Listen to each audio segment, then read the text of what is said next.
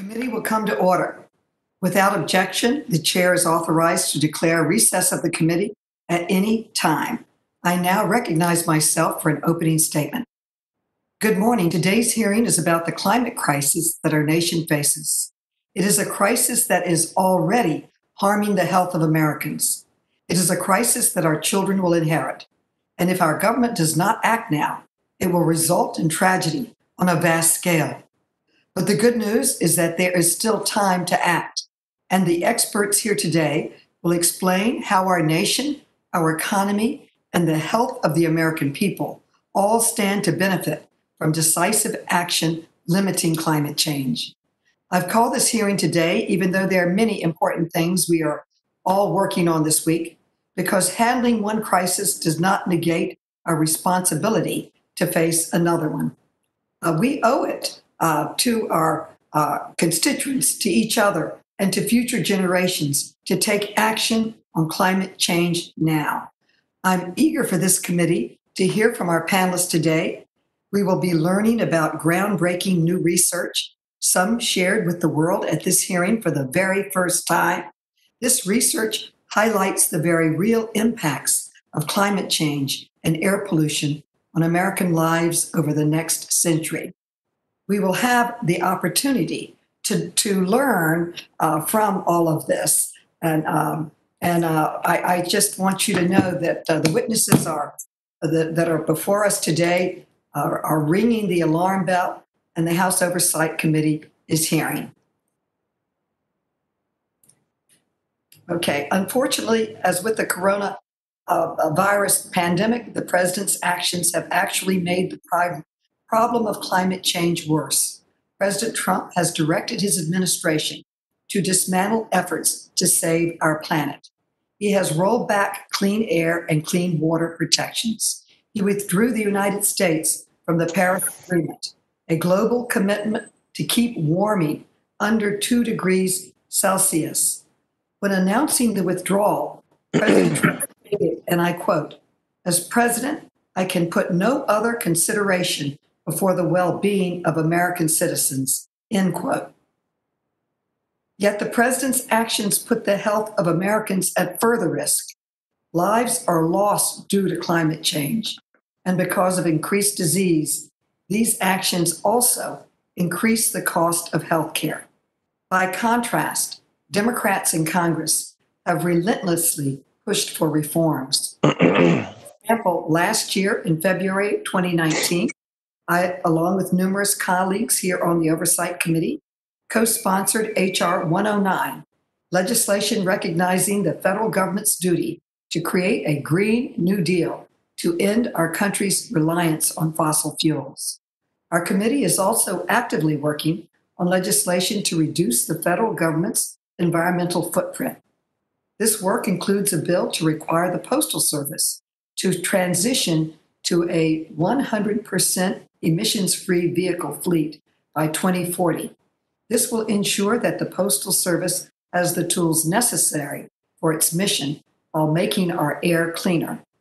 I am deeply committed to making this a reality and to pursuing additional legislation within the jurisdiction of our committee to combat climate change. Congress has a duty to lead in this crisis. I am honored to be chairing this hearing today, and I am honored to be listening to this distinguished panel of scientists, researchers, and doctors. And I am glad my Republican colleagues are participating, as this is a challenge we face together. Thank you all for being here. I now recognize the distinguished ranking member, Mr. Comer, for an opening statement. Thank you, Chairwoman Maloney, and I thank the witnesses for their willingness to appear before the committee to discuss the health impacts of climate change. I would like to begin by discussing the progress that the United States has made on climate change. We are leading the world in reducing emissions, having reduced more than the next 12 emission-reducing countries combined. Because these reductions have come via innovation and market forces, energy costs have decreased. This summer, EPA released its annual air quality report. Under the leadership of President Trump, from 2017 through 2019, criteria air pollution emissions have dropped 7%. Due to these falling emissions, the U.S. saw a marked improvement in air quality. The number of days listed as unhealthy for sensitive groups in the air quality index dropped by 34% from 2017 to 2019. The United States also saw the largest decrease of any country in energy-related CO2 emissions in 2019. Energy-related CO2 emissions fell 2.9% in 2019. U.S. emissions are now down almost 1 gigaton from their peak in the year 2000. This is the largest absolute decline by any country over that period. Not everything is declining, unfortunately. The mental health impacts regarding the fear of climate change are growing at a staggering rate. A survey of 30,000 people worldwide found that nearly all of the people surveyed believed climate change would make humanity extinct. Children have been impacted by the fear of climate change as well. The American Psychological Association stated that they were aware of reports that children are increasingly suffering from eco-anxiety. I hope that our committee can move past doomsday scenarios and headlines and focus on the energy policy steps we should be taking and what their costs and impacts are. According to a study performed by the Heritage Foundation, one part of the Green New Deal would cost an average family $165,000 and wipe out 5.2 million jobs with negligible climate benefit. I fear that a premature move away from fossil fuels, particularly for poorer areas, means that they will continue to have little access to the type of cheap, reliable energy that enables economic growth and allows for the provision of clean water and sanitation, widespread vaccination, and preventative child health services. As I've said before, coal mining is a way of life in many parts of America, including my district. Kentucky coal remains an important component of the Commonwealth's economy and America's powerful energy portfolio. Kentucky was the fifth highest coal producer in the U.S. in 2018, mining 39.7 million tons of coal. In that same year, coal mines directly employed more than 6,400 Kentuckians, and mining indirectly contributed billions of dollars to Kentucky's economy. Both the first and second largest coal-producing counties, Union and Hopkins, are in my congressional district.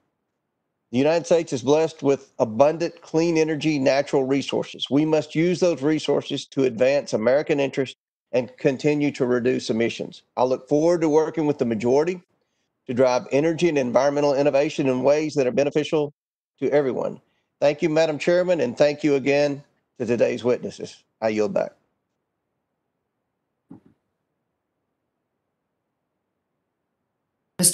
For an opening statement. Chairwoman Maloney, did you just recognize me? Yes, I did. Yes, I did. Thank you. Thank you, Chairwoman Maloney, for the opportunity to give an opening statement, and thank you for holding this important hearing. As chair of the Subcommittee on Environment, climate change has been front and center among my priorities. Over the course of the 116th Congress, our subcommittee has held a series of hearings focused on climate change. We've explored the early scientific consensus regarding climate action, a reality confirmed in the 1970s and 1980s by in-house scientists at major fossil fuel companies such as Exxon and Shell, and later denied by those same companies once they started getting concerned that climate action would hurt their bottom line. In subsequent hearings and briefings, the subcommittee laid out the devastating consequences of climate change on public health, how climate change is causing more frequent and severe natural disasters, and how climate change has already impacted our economic well-being. What we have learned from this substantial work is that climate change can no longer be thought of as something that may or may not impact us someday. We are already experiencing the negative impacts as a result of decades of inaction. And people across our country and around the world will continue to suffer for decades to come if we continue down this path of inaction. Now, let's be clear. Those focused on inaccurately downplaying real climate risk have blood on their hands. These efforts are deeply problematic and counterproductive. We cannot simply cherry pick information to fit whatever narrative suits our desires or industry bottom lines.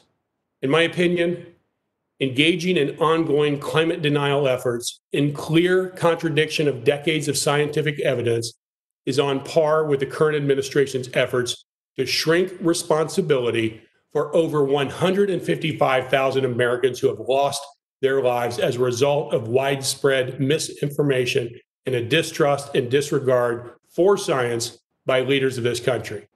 As detailed in the Trump administration's own fourth national climate assessment, the economic consequences of climate change are serious and far-reaching. According to this assessment, climate change could slash up to 1/10 of gross domestic product by the year 2100. To put that in perspective, that's more than double the losses we experienced in the 2008 Great Recession. Instead of seizing upon these findings and other dire public health warnings expressed in this assessment in order to ensure a livable world, instead, the Trump administration has worked tirelessly to undermine the efforts of previous administrations. In fact, as of July 15th, 2020, the Trump administration has officially reversed, revoked, or otherwise rolled back 68 major environmental policies, rules, and regulations, with 38 additional rollbacks still in progress. The Trump administration's anti-climate actions create serious negative economic consequences for the short-term and long-term future of every American. We must do more to protect the health and safety of all Americans, especially amid the ongoing coronavirus pandemic. In fact, a Harvard University study published in April 2020 found that an increase of just 1 microgram per cubic meter of pollution is associated with an 8% increase in the death rate due to the coronavirus. The study also found that COVID-19 mortality rates were higher in areas that suffered from long-term pollution, including low-income communities and communities of color. The same causes of climate change are exacerbating the effects on our public health in the economic crisis caused by the coronavirus pandemic. The testimony from our experts who have joined us today, including the testimony of Dr. Drew Shindell and Dr. Michael Greenstone, who will testify to new and alarming figures regarding the cost of inaction on climate change, further underscores the urgent need for congressional action to pass major climate legislation. It could not be clearer. Climate change is an existential problem. It literally threatens all aspects of our collective existence as a human race, our health, our livelihoods, and our ability to survive and rebuild from the tragedies inflicted by nature. We hear a lot about the generational divides in American politics today. But there's one thing that has always united us. Each generation wants their children to live better, happier, healthier, and more prosperous lives than they did. If that does not happen, it feels like a reversal of the natural order.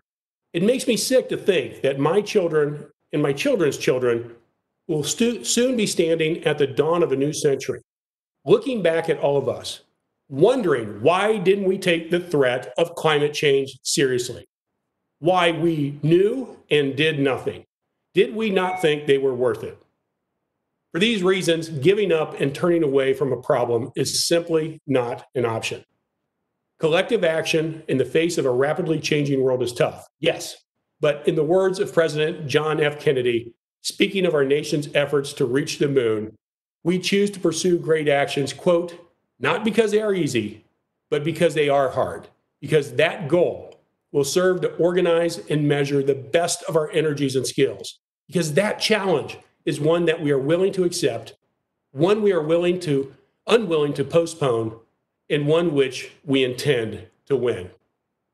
Last October, former California Governor Jerry Brown testified before the subcommittee on the current administration's rollback of the Obama-era Clean Cars rule. And he urged all of us, quote, let's get it done. Pass the laws, block the stupidity, and get back on the side of science and the environment. We do not have time to waste. The existential challenge and unprecedented moment requires extraordinary action. And it's both the political and moral will to do the right thing. Let us be on the right side of history, not just for ourselves, but for our children, our grandchildren, and all future generations. Thank you, Chairwoman Maloney, for this opportunity, and I yield back. Thank you so much. Thank you so much. Now I would like to introduce our witnesses. Our first witness today is world-leading climate scientist, Dr. Drew Shindell, the Distinguished Professor of Earth Sciences at Duke University. Dr. Shindell was previously at the NASA Goddard Institute for Space Studies and served as the coordinating lead author on two key intergovernmental panels on climate change, one in 2013 and one in 2018. Then we will hear from Dr. Michael Greenstone, Milton Friedman Distinguished Service Professor in Economics at the University of Chicago. Dr. Greenstone is also the director of the Becker-Friedman Institute and the Interdisciplinary Energy Policy Institute, also at the University of Chicago.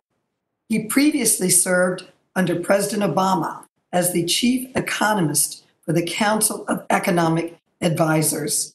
Next, we will hear from Dr. Nita Thakur. Dr. Thakur is an adult pulmonologist and critical care physician at University of Chicago, San Francisco. She is the medical director at the San Francisco General Hospital Chest Clinic at the University of California, San Francisco. And she is the chair of the Health, Equality, and Diversity Committee at the American Thoracic Society. Then we will hear from Dr. Renee Salas, a practicing emergency medicine physician in the Department of Emergency Medicine at Massachusetts General Hospital, an assistant professor of emergency medicine at Harvard Medical School, and a Yerby Fellow at the Center for Climate Health and Global Environment at the Harvard T.H. Chan School of Public Health. Finally, we will hear from Michael Schellenberger, who is the president and founder of Environmental Progress. The witnesses will be unmuted so that we may swear them in. Please raise your right hands. Do you swear or affirm that the testimony you are about to give is the truth, the whole truth, and nothing but the truth, so help you God? I do. Yes. Let the record show that the witnesses answered in the affirmative. Thank you. Without objection, your written statements will be made part of the record. With that, Dr. Shindell, you are now recognized for your testimony. Dr. Shindell. Chairwoman Maloney, Ranking Member Comer, and members of the committee, good morning, and thank you for inviting me to testify today. Our nation faces multiple challenges, including the ongoing climate crisis, poor health for many Americans along with enormous medical spending, unprecedented job losses, and systemic inequality. Though seemingly disparate issues, these problems are all connected. In particular, the burning of fossil fuels that is the primary driver of climate change is also responsible for the majority of deadly air pollution in the US, while transitioning to alternative energy sources would not only improve the environment, but would create jobs and reduce the disproportionate suffering from climate change and air pollution that falls upon the most vulnerable, exacerbating inequalities. In this testimony, I present the results of new research by my group at Duke University and NASA colleagues on the health and economic benefits to Americans if the world meets the objectives of the Paris Climate Agreement and keeps global warming below 2 degrees C. This new work is the first to incorporate recent advances in understanding of public health, which reveal much larger benefits than in prior studies, in a consistent evaluation of the impacts of both the climate and air quality changes resulting from aggressive policies to mitigate climate change. I can provide the committee with results for all the contiguous 48 states and major metropolitan areas throughout the country. Here I focus on national totals. We find that over the next 50 years, keeping to the 2-degree pathway would prevent roughly 4.5 million premature deaths and about 3.5 million hospitalizations and emergency room visits. These large impacts reflect our updated understanding of the severe toxicity of air pollution and the dangers of heat exposure.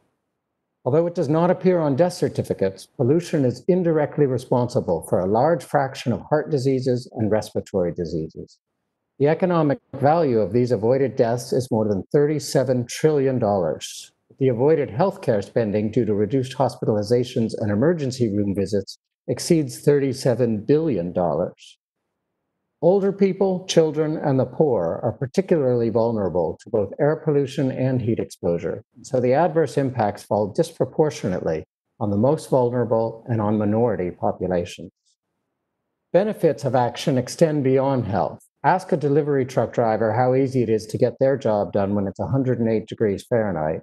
Find a construction worker hammering down a roof in the blazing sun in Texas and ask them how well they work when it's 110 and humid.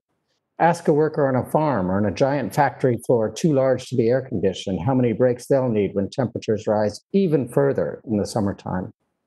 People cannot work if they are directly affected by heat or dirty air, but also when they are caregivers for children or elderly made sick by their environment.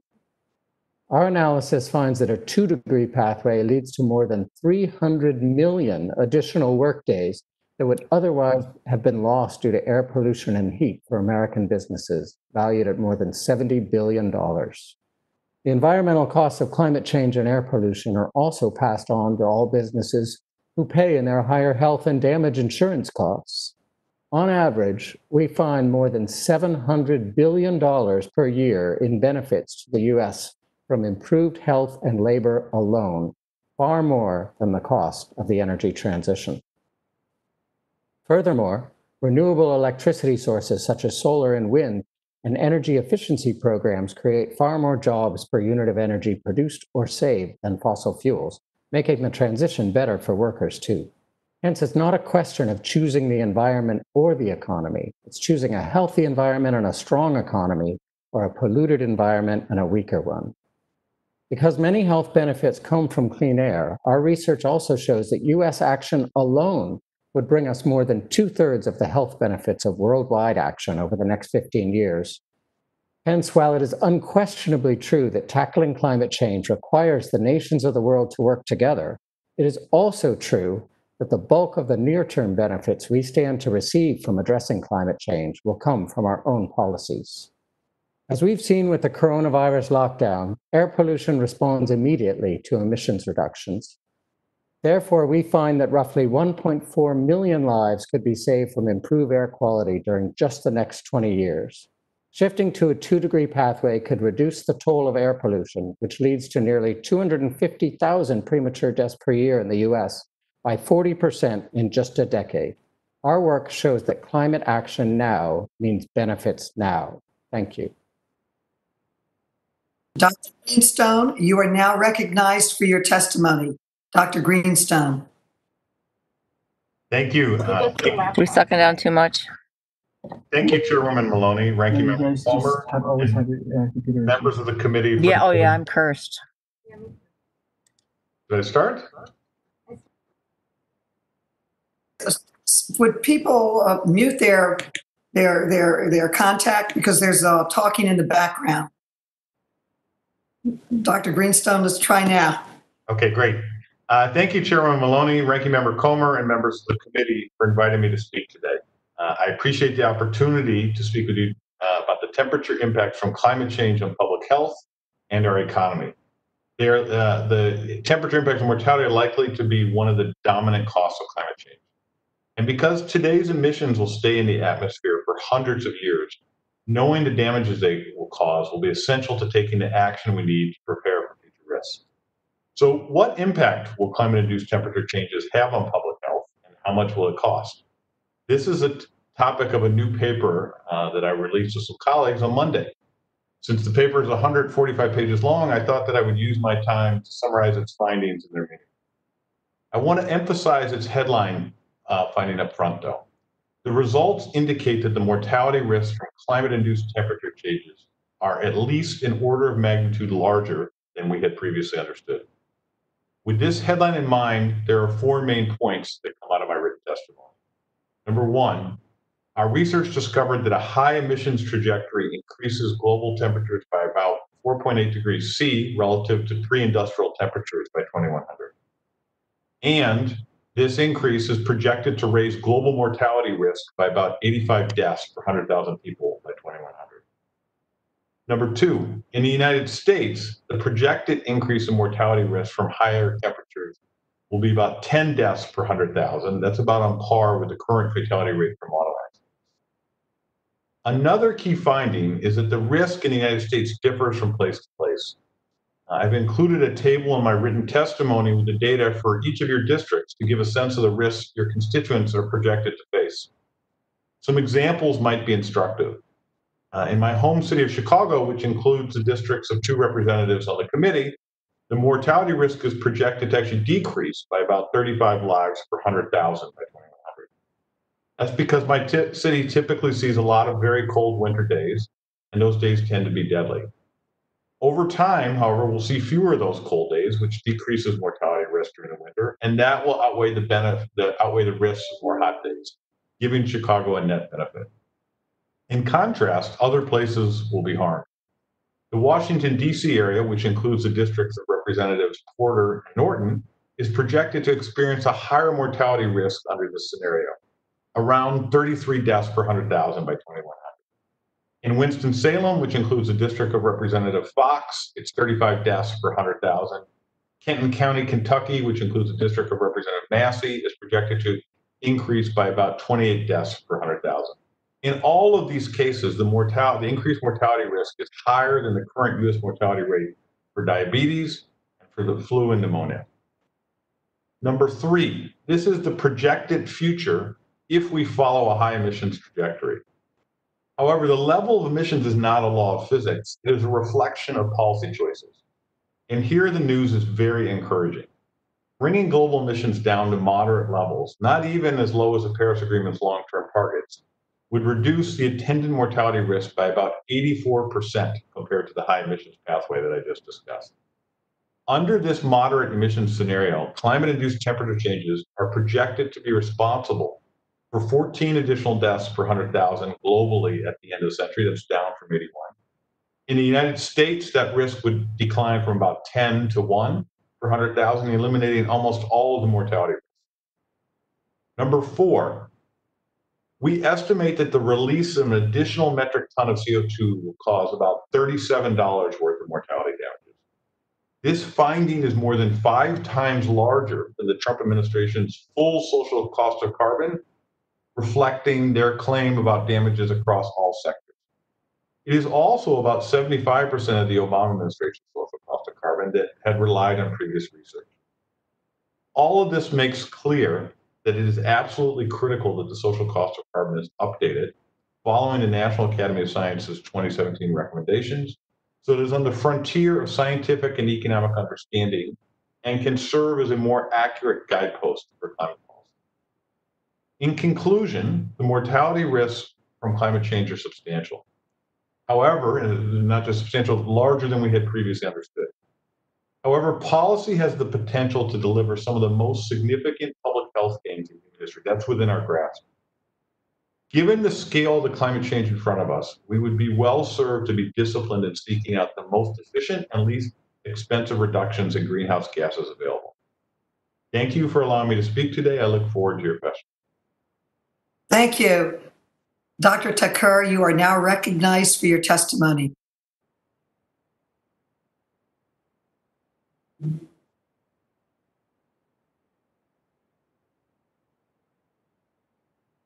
Dr. Thakur.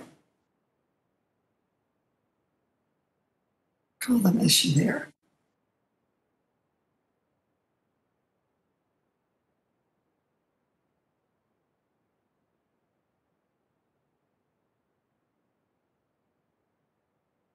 Yes.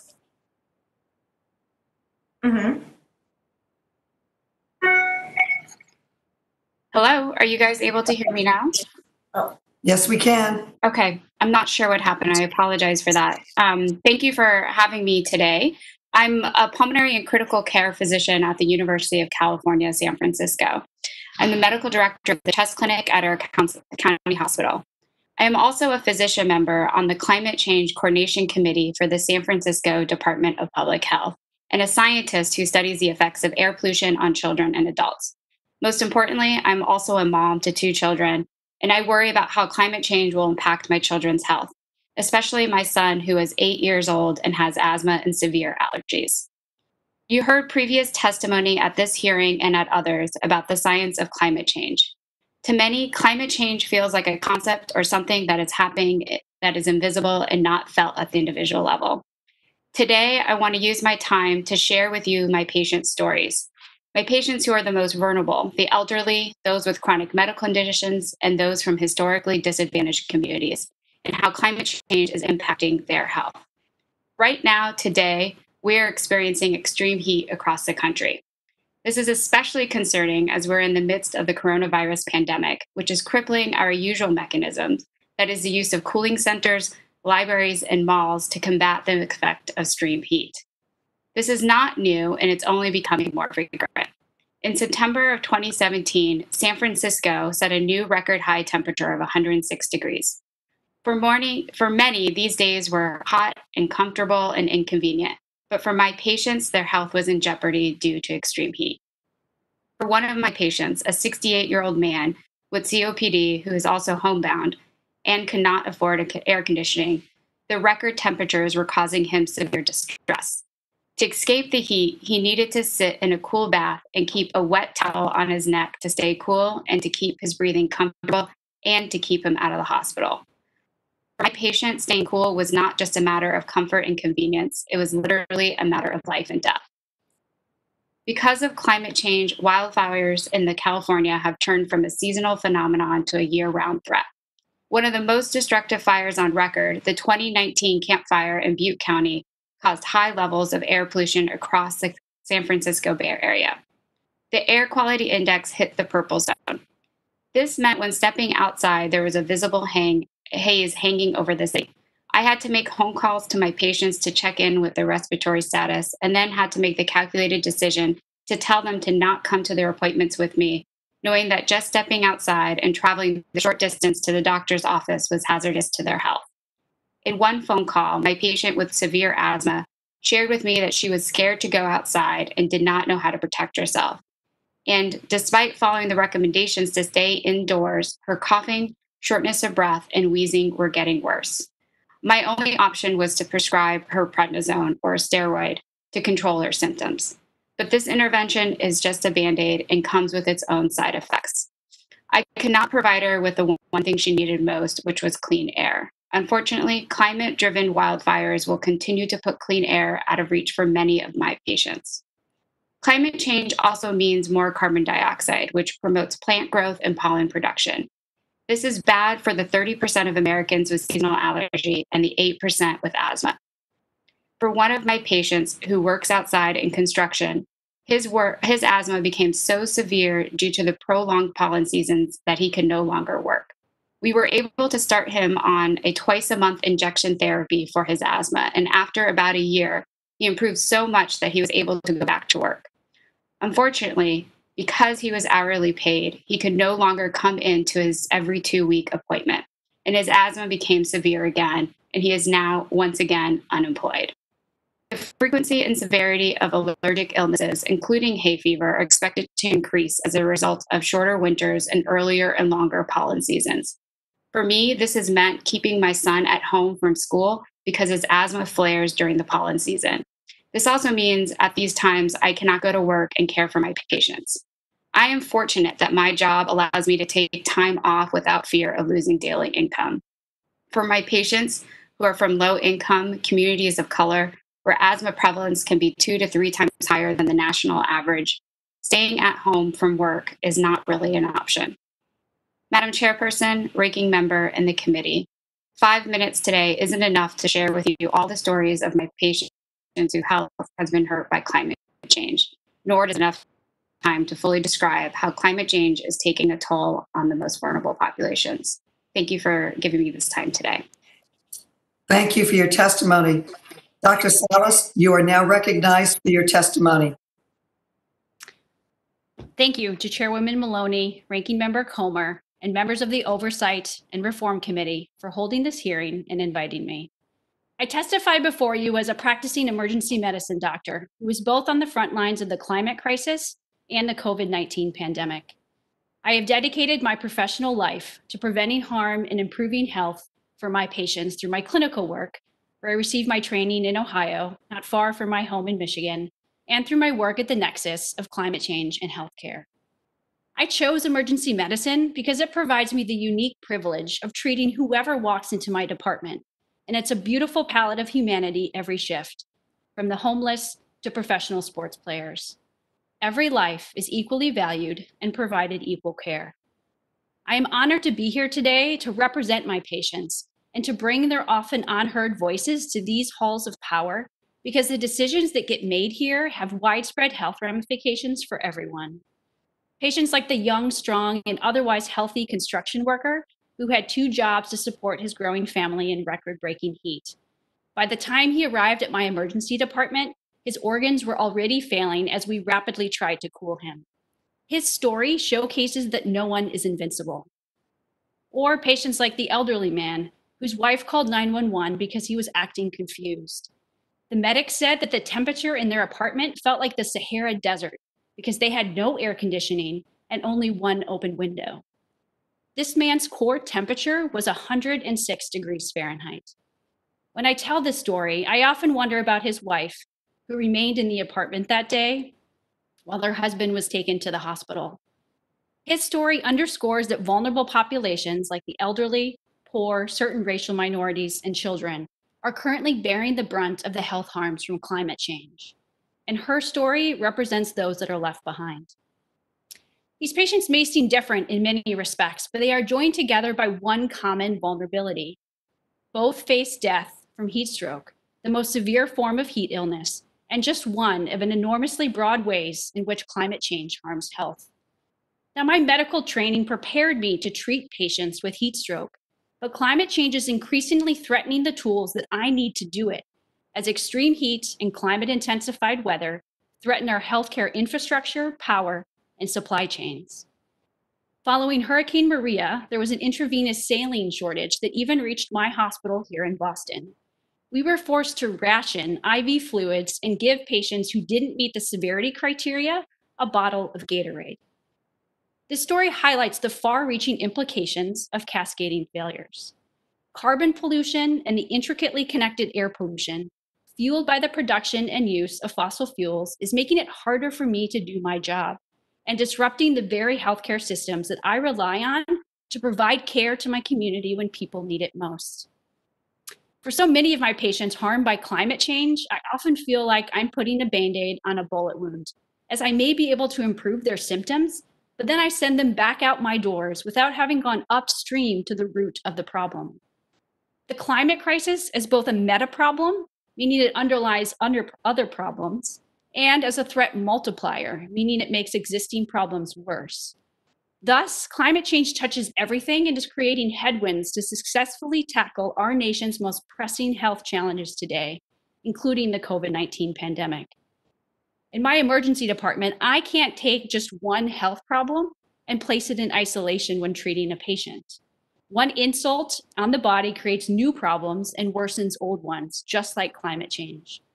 Thus, we have to take an integrated approach when tackling these problems. As members of Congress, you have the power to create real upstream solutions that can address the root causes of climate change and help build the health systems that can prevent illness or death in my patients in the first place. The pandemic has placed a focus on health issues in our country like never before in our lifetimes, and exposed our underfunded public health infrastructure and fragile healthcare systems. More importantly, it has shown us that when we ignore the science and delay action, people die. So I urge you to make health the driver of climate action, to recognize that the goal of protecting health is common ground for all of us, to take an integrated approach when seeking solutions for these problems, and to collectively vow to learn from the suffering and loss that we are experiencing with the pandemic and avoid making the same mistake with the climate crisis. My colleagues and I in the health community are running out of Band-Aids, and our patients need definitive treatments upstream from our exam rooms, but we need your help. Thank you. Thank you very much. Mr. Schellenberger, you are now recognized for your testimony. Thank you very much, Chairwoman. My name is Michael Schellenberger. I'm founder and president of Environmental Progress. As background, I'm an invited expert reviewer to the Intergovernmental Panel on Climate Change, Time Magazine Hero of the Environment, and I've been and remain a climate activist for the last 20 years. In the early 2000s, I co-created and advocated for the predecessor to the Green New Deal, which we called the New Apollo Project, and which became the $90 billion federal government investment in clean energy under President Barack Obama. I've also been working with climate scientists for the last 5 years to advocate the continued operation of America's nuclear power plants, which are our largest source of zero emissions electricity, and yet nuclear plants are at risk of shutting down across the country, raising serious air pollution and public health concerns, as well as climate concerns. I recently authored a new book, Apocalypse Never, which pushes back against the extremism and alarmism which is causing serious mental health problems, including among adolescents. While my 14-year-old daughter is fine because I explained the science to her, many of her friends don't know if they will live long enough to have children. Half of the people surveyed around the world late last year thought climate change threatened human extinction. There is no scenario for human extinction, nor any apocalyptic scenario in the Intergovernmental Panel on Climate Change's reports. I see myself as somebody that if you were a cancer doctor or somebody who cared about public health, but your colleagues were going around saying that billions of people would die of cancer, that's a problem, and we need to take it very seriously. I also hope there's a chance to have some real dialogue here. Last week, I participated in a hearing by a different House committee, and I had two members of the committee accuse me, make false accusations against me, and then gavelled the hearing to a close without a chance to respond. I think it's important to look at what the IPCC writes about these issues, and this is something that I object to and some of the things we've already heard. IPCC describes the challenges related to climate change on health, but it stresses that the major factors are, quote unquote, I'm just going to quote directly from IPCC, the most effective measures to reduce vulnerability, and this is with very high confidence, clean water and sanitation, healthcare, including vaccination and child health services, disaster preparedness and response, and poverty alleviation. We need to deal with the biggest factors, and I think we've been missing some of those biggest factors. So for example, we often hear about the heat waves in France in 2003, which resulted in many additional deaths. But what people forget to notice is that in 2006, the French government, in response to those heat wave deaths, took actions that ended up reducing the estimated death toll by 4,000.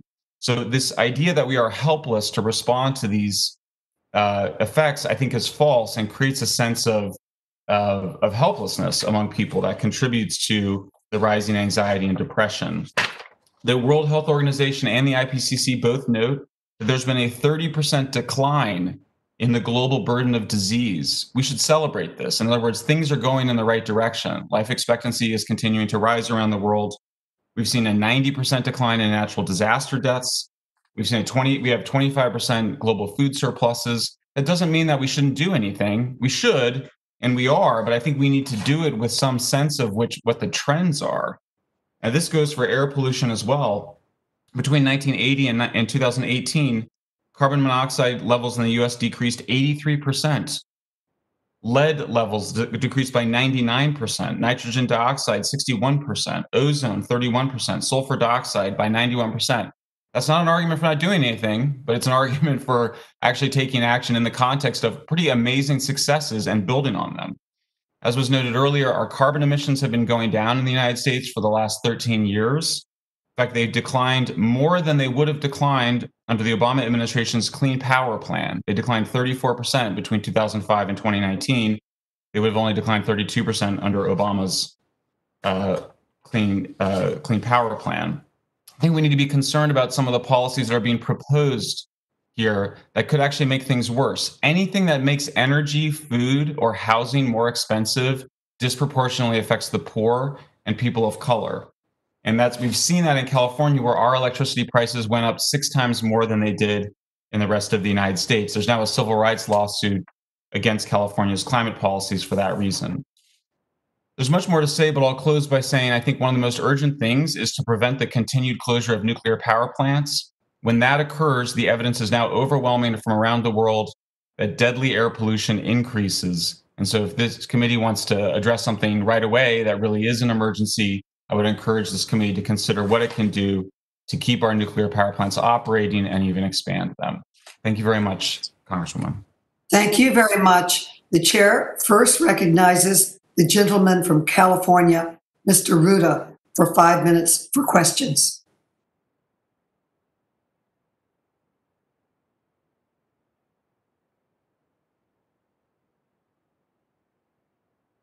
Mr. Ruda.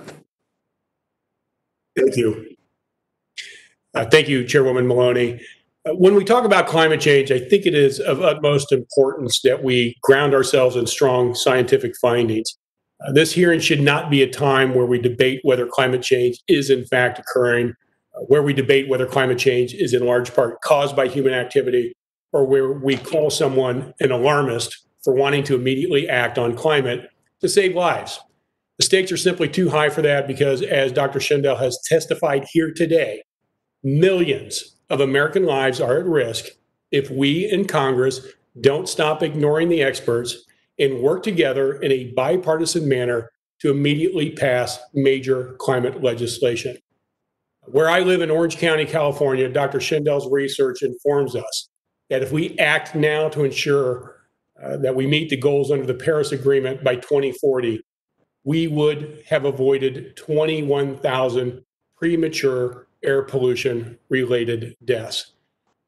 Dr. Thacker and Dr. Salas, and hopefully I'm pronouncing that correctly, as practitioners who serve on the front lines of every public health crisis, would you agree that saving this many lives in just one county in the United States is reason alone to act immediately on climate?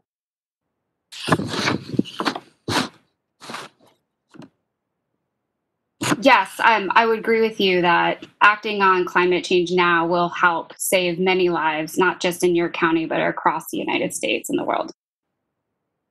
And I would have to echo that and say that for me, when I'm standing next to the bedside of a patient, if I can do something to save that one patient's life, then that is enough. So to talk about numbers of that magnitude is enormously powerful. Thank you. And let's talk about the specific cost of inaction. The reason being is that although my Republican colleagues have given us many reasons why we should not act on climate change, the one that seems to always come up is that it's too costly. What we need to understand here today, and what we explored in my hearings via our subcommittee, is that it's actually the opposite. Inaction on climate change is more costly than if we took action. So, Dr. Schindel, what does your research find about the economic damage this country will suffer, America will suffer, in just 20 years if we do not take actions consistent with the goals set forth in the Paris Accord? Well, what we find are that there are severe costs both for public health, and that's direct medical spending, people going to the hospital, people being admitted to the ER, as well as costs associated with death. There are also severe consequences, billions of dollars lost due to reduced labor productivity from it simply being too hot to go to work, or people having to stay home, as we heard from some of the practitioners, to care for sick children, sick elderly folks. So that's not even including things like the cost of increased severity of storms or climate intensified weather. We find that these costs to American businesses greatly outweigh the cost of making a clean energy transition. And one of the other aspects of that, and correct me if I'm wrong, but is how do we quantify the increased healthcare costs associated with climate inaction as well, correct? That is correct. And so this is why you sometimes hear the claim that it costs too much to take action. And that's because people are leaving out these somewhat hidden prices where every business in the country is paying higher health insurance premiums, right? Because of all of the health impacts inflicted by burning of fossil fuels. So if you leave those out, fossil fuels seems cheap. If you actually account for these costs, then renewables are far less expensive than fossil fuels. Exactly. Thank you. And Dr. Greenstone, your new research takes it a step further and actually looks at over the next 100 years some of the cost of inaction on climate change. with extreme heat. Could you briefly describe how your research puts the cost of extreme heat above what was previously known? Yeah, thank you, Congressman. So previously, we had thought that the cost of extreme heat were about $2 per every ton of CO2 emitted into the atmosphere. And our frontline result is that that number was too small, by maybe a factor of 18. So our frontline result is that every ton of CO2 that goes in the atmosphere produces about $37 of mortality damages. And I think it's cause for, underscores the urgency of revisiting our estimates of the social cost of carbon and the benefits that we would get from the kinds of policies that would reduce CO2 emissions. And when you look at this impact, is it a rural issue, an urban issue, a Democrat issue, a Republican issue? Where does it impact us? Yeah, the heat doesn't care where you live or where you vote or who you vote for. It is unequal, but it's spread all over the country. Just in some of the districts of members on this committee, I did a little looking late last night, and there's Republican districts where the damages will be very large. There's also Democratic districts where the damages will be very large. And we're seeing right now here in California, we are in wildfire season. We have wildfires we're battling right now. We're also dealing with hurricane and tropical storm on the East Coast. These severe weather events even cause greater economic and health costs. Does your research pick up those additional costs associated with greater weather events? Yeah, thank you for the great question, Congressman. No, actually, this research is only about the temperature effects of climate change. So the impacts of stronger hurricanes and wildfires on human health, all of that would be an adder to this $37 that I was mentioning. And maybe it's just worth highlighting, to put the $37 sounds a little abstract, but the Trump administration has a social cost of carbon inclusive of all costs of climate change: mortality, wildfires, hurricane risk, labor productivity, on and on and on. That's $7. So what we're finding is just the mortality risks only are 5 times larger than the Trump administration's estimated benefit of reducing CO2. Thank you. Time has expired. Okay. Thank you, Madam Chairwoman. I yield back. Thank you. I recognize the ranking member Comer for 5 minutes for questions. Thank you.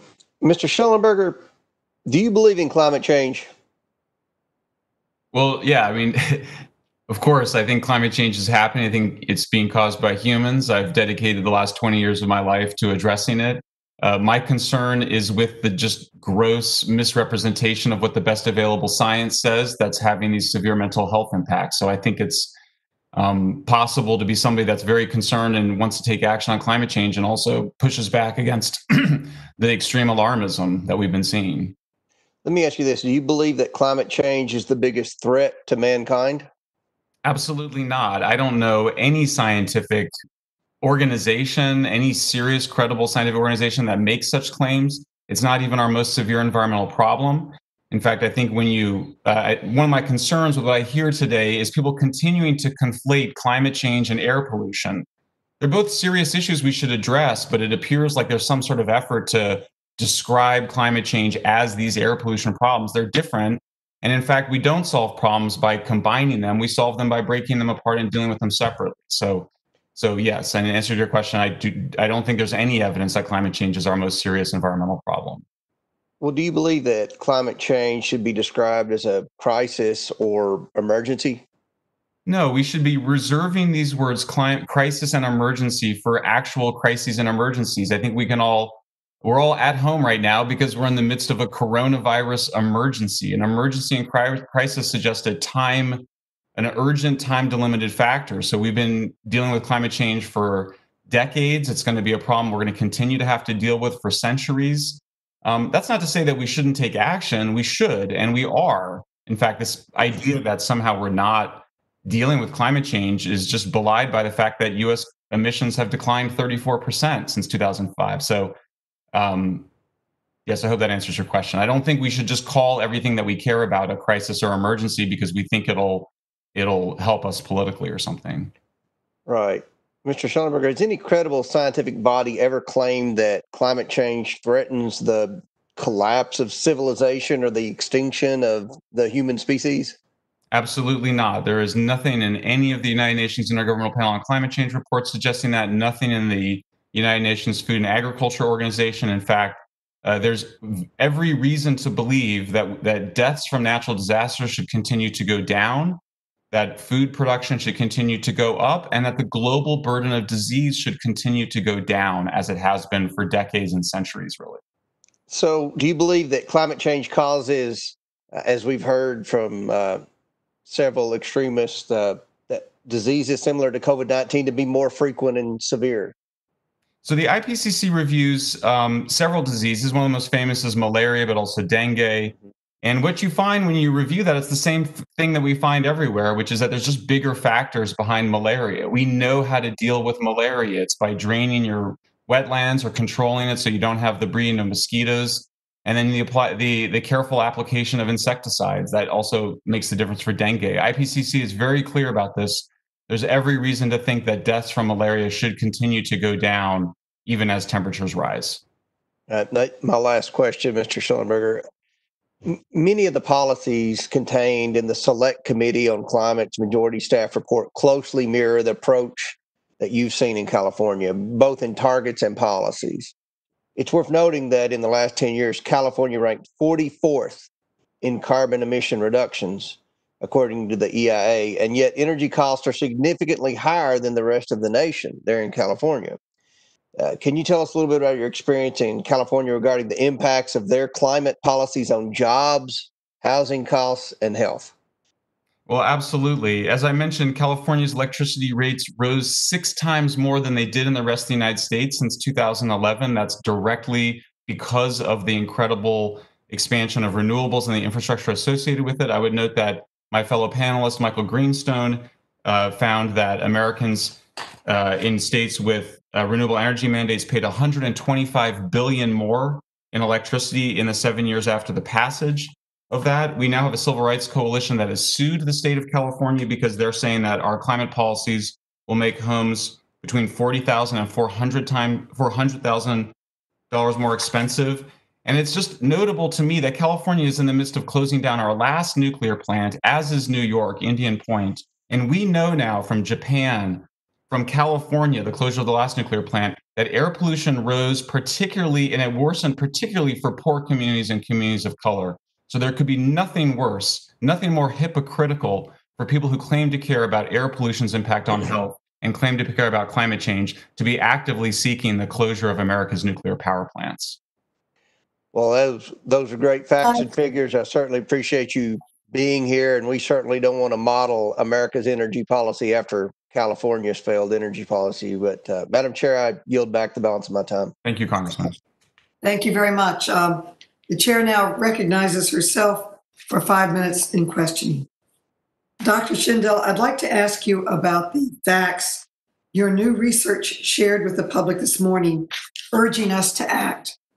Dr. Schindel, you have found that keeping climate change to 2 degrees C would save 4.5 million American lives over the next 50 years.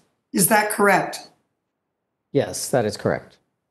How would 4.5 million Americans' lives be saved? The largest method of that would be via cleaner air, and it's the cleaner air that leads to people dying from strokes, from lower respiratory infections, from many causes of disease, diabetes as well, that are not often recognized by the public, but well established by the medical community. Dr. Schindel, is the world currently on track to keep global warming below 2 degrees C? No. Do you believe that saving 4.5 million American lives over the next 50 years is a good reason for the federal government to act on this issue? Well, to my mind, this is one of the key reasons we have a federal government in the first place, is to care for the welfare of the citizens. So to my mind, it would be unconscionable to realize these benefits could be obtained and not attempt to attain them. Does your research show that the cost of inaction will be greater than the cost of acting to limit global warming? It shows that the cost of inaction would be far, far greater than the cost of action. We actually come out well ahead by taking action now. Well, here is one of my deepest concerns. The president has shown us that he and his administration put politics ahead of science. Just take a look at the way they have handled the corona crisis. The president first called the coronavirus a hoax. He has ignored the facts and science. Our constituents are paying for his leadership failure with their lives. And they're using the same playbook for climate change. The coronavirus pandemic shows us that there are real consequences when our leaders choose to abandon the facts and abandon their responsibility to prepare. We cannot ignore these lessons as we prepare for the harms of climate change. I now recognize the next Republican, and that person is Congressman Gosar. And now I will let the staff recognize the people that will be testified as I. What's that? Can you hear me? Yeah. Can you hear me? Yes, we can. Okay, good morning once again, and welcome everybody to a new day of Groundhog's Day. It's like February all over again. And then we combine that with Chicken Little and the sky is falling. It's incredible what we sit here. We sit here in this committee and talk about the issues of climate change once again. Democrats talk about how we need to shift our energy to strictly renewables, yet they don't want to face the harsh realities that come along with it. This is Madam Chairwoman. It's becoming increasingly clear that renewables cannot completely be relied upon for powering our country 100%. It's also becoming clear that they cannot be fully relied upon to limit carbon emissions. The Republican witness, Mr. Schellenberger, authored an article, Why Renewables Can't Save the World. In this article, Mr. Schellenberger discusses the contrast between France and Germany. That's interesting. France is almost completely powered by nuclear energy and produces 1/10 of the carbon of Germany, who is a world leader in renewable energy production. This discrepancy can only be explained by France's reliance on nuclear energy and uranium to supply their power grid. Now, Mr. Schellenberger, could you describe the importance of France's nuclear energy system and its relation to low carbon emissions? Thank you, Congressman. Yes, I think that to avoid cherry picking data, it's important to look at two big countries over time. And that's what you get with France and Germany. Two major countries right next to each other. Over time, Germany's moving away from nuclear. France is 75% nuclear, as you mentioned. France spends almost half as much on electricity that is 10 times less carbon intensive than German electricity. We've seen German electricity prices rise 50% as it's scaled up renewables over the last 10 years. It's the exact same dynamic in California. There's been many claims that somehow it's different now, that the cost of solar panels is lower, but the big cost associated with renewables is dealing with the unreliability and the large land use requirements. So as a conservationist, as somebody who cares about climate change and conservation, it's shocking when you realize that the dilute nature of sunlight and wind is what requires solar and industrial solar and wind farms to require 300 to 400 times more land than a natural gas plant or a nuclear power plant. I think it's telling, Congressman, that in your state of Arizona, you have the largest nuclear power plant in the United States. It provides huge quantities of clean energy, and yet there was this concerted effort to shut that plant down and replace it with natural gas and solar panels. It's preposterous. It's the same effort that's happening in New York and California. So what concerns me is to see so many people that claim to care about climate change, that want to demonize people raising concerns about their policies as climate deniers, even as they themselves are seeking to shut down our largest source of zero emissions energy, often for reasons that I don't think have anything to do with the natural environment. So you bring up another good point, Mr. Schellenberger. Can you explain the difference between baseload and intermittent energy? Because it's an important discussion that people have to understand. Yeah, so anytime you're using solar and wind produce electricity for somewhere between 10 and 40% of the time, depending on where you are, Arizona and California are the best. And right now, California has to pay Arizona to take our excess solar electricity because we produce too much solar electricity when we don't need it. We don't have demand for it. So that's another additional cost externalized onto the natural environment. Solar panels and wind turbines also have no decommissioning costs built into the cost of the plants themselves. The waste goes directly to landfills right now. Sometimes it's dumped on poor countries. There is no solution to solar panel waste. It has not been cost effective to recycle. That's why solar producers just end up buying raw materials. So there's just a variety of ways in which solar and wind, in their unreliable nature, and this is also something, by the way, that Professor Greenstone found in his study. It's the unreliable nature of solar and wind that make it so expensive, so difficult to manage, because you always have to have reliable electricity. That's how our whole electrical grid system works. Yeah, so now I'm going to switch the gears a little bit. Going back to the importance of critical and rare minerals in the United States, where typically do they come from? Well, this is a huge concern. I mean, the idea that we should become heavily dependent on solar panels imported from China, that's where they come from, and we don't produce the vast majority of them here, is a scary prospect. It's also, those are not good jobs, by the way, just installing solar panels.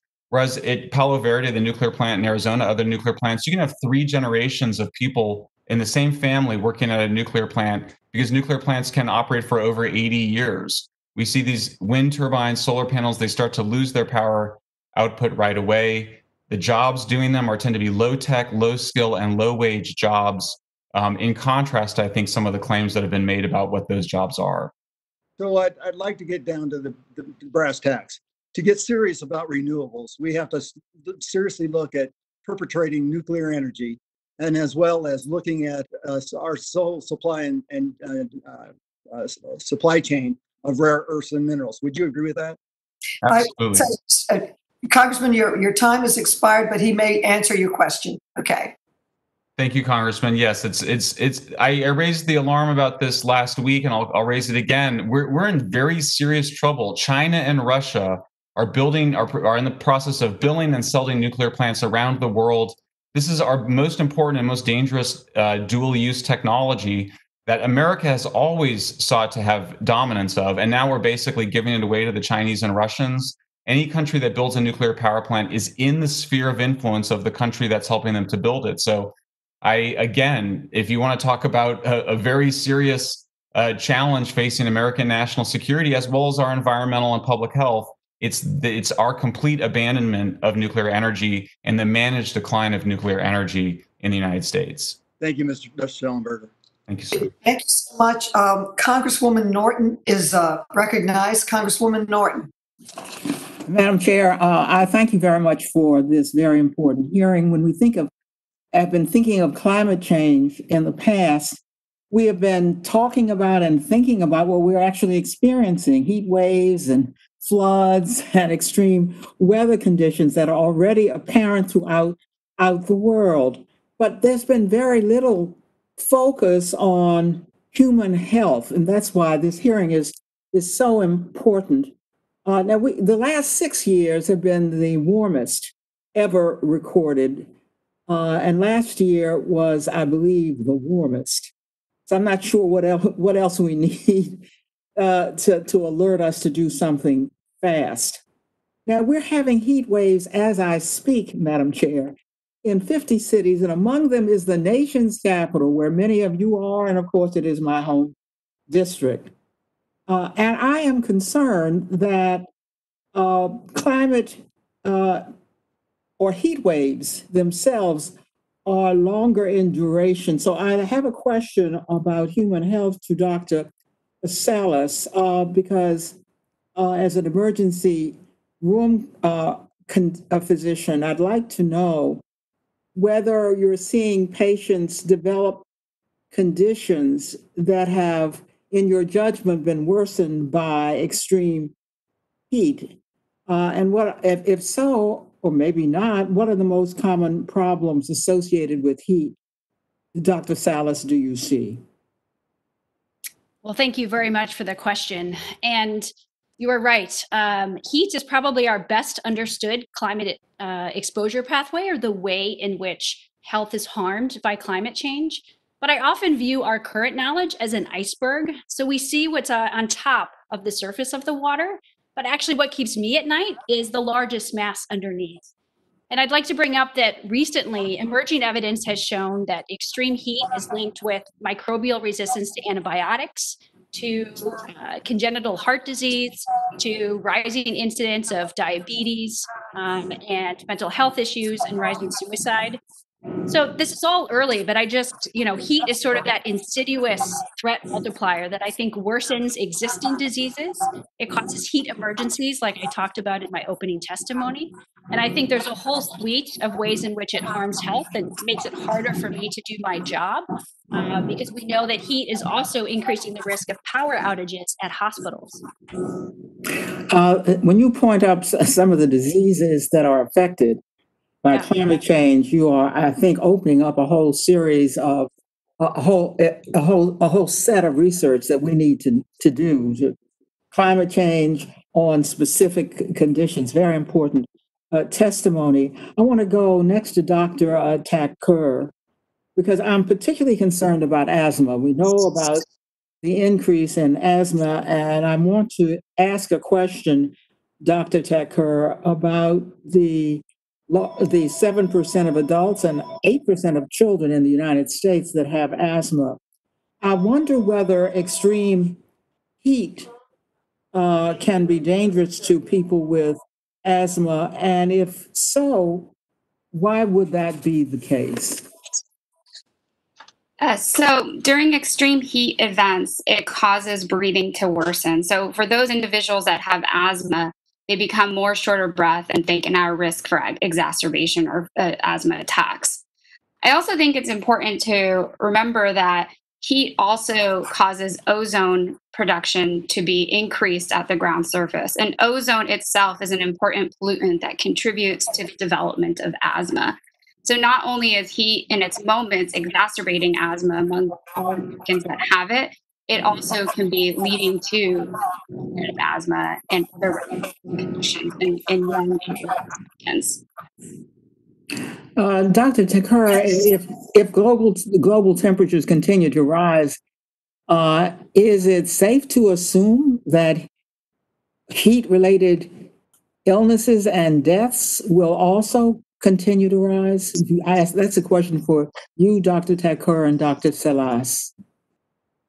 Yes, I think if we see heat continuing to rise and continue to experience the extreme heat events that we've been having for the past 5 years, we will continue to see increased mortality and deaths related and morbidity related to heat waves. And Dr. Salas? Yes, I agree. So as an emergency medicine doctor, I'm trained to identify emergencies, and the rising heat exposure is an emergency. I thank you both. And again, Madam Chair, I thank you for this very important hearing and yield back. Thank you very much. Representative Massey, you are now recognized for 5 minutes. Thank you, Madam Chairman. Dr. Greenstone, I really appreciate that you provided the data that came out of your study and pointed out that regionally it varies, that there's just not one answer nationwide. I was interested particularly in the climate-induced mortality risk impact of an increase in temperature. And you explained why actually people could live longer in Cook County, Illinois, and that's what your data shows if the temperature goes up. Of course, your data shows that they would live possibly a shorter life if they were somewhere else in the United States. But can you explain why Florida could see a decrease in climate-induced mortality risk when the temperature goes up? That was an interesting finding in your data. Thank you for the question, Congressman. It's an important question. There are some, the Florida results are largely, we think, because they have already done all the adaptations they can do, and their population is projected to continue to age. And so you'll have people more and more people who are susceptible to heat stress, and since there'll be more, this will lead to a reduction in mortality in Florida. They could live longer in Florida if the temperature or if the climate. I'm sorry, I misspoke. Let me try again. The demographics of the people in Florida are projected to change. And so what does that mean in particular? that means that the population is projected to get younger. And so that the reason, and most of the heat-related mortality comes from the elderly. And so as the population gets younger, that will naturally lead to lower mortality rates. Okay, thank you very much. Let's see, Dr. Schindel, you mentioned that it's your opinion that if people reduced consumption of cattle-based foods, that would reduce methane emissions. Do you believe that methane production from ruminating animals is higher today than it was before Europeans settled North America? Different animal species emit different amounts of methane, and cows are particularly large. So it's not something that I believe. It is data from the World Health Organization, which shows that in North America, on average, adults eat around 6 times more beef and dairy products from cows than is recommended for their own health. Right. And so reducing that would improve our health and reduce methane. That wasn't my question. My question is there more methane produced by animals, ruminating animals in North America than there was before we industrialized it and before we colonized it? Yes, that is also true. How many buffalo or bison were there in North America before Europeans settled it? Those are less intense, and that's what I was trying to get at in my original answer, is that cows emit more per head than sheep or goats or bison or other ruminant animals. Does a cow that eats corn produce more methane or less methane than one that eats grass? It is not a very large difference. That wasn't my question. Which produces more? I'm not positive of that. To my mind, then how can you make a statement that cattle, domestic cattle, produce more methane than the buffalo did before we got here? Because that statement is false. No, because buffalo are not the same animals as cows. Those are different species, and that's what I was getting at. Different species emit different amounts of methane per head. But you have no idea. You're just guessing. You don't even know the answer. We have solid data on that. I said I do not know the amount of methane based on the diet of the animal. So how many buffalo were there? Per species. How many buffalo were here for bison? I can't tell you the exact number, but if you don't know the number, how could you know? How could you know if our methane production has gone up or down? A quick question for Dr. Thakur. My time's expiring. Dr. Thakur, I'm glad you pointed out that CO2 is plant food and that growing seasons are extended when CO2 goes up in the environment. Is that what you said? I said that CO2 production causes increased pollen production and does prolong the growing season. And the increased pollen production exacerbates hay fever or allergic diseases such as asthma. So, and you said that it extended it in Minnesota and North Dakota, which produce, their number one producers of green peas, sweet corn, honey, oats, wheat, red kidney beans. How much more of that can be produced when the CO2 goes up? Okay, your time has expired, but she may answer your question.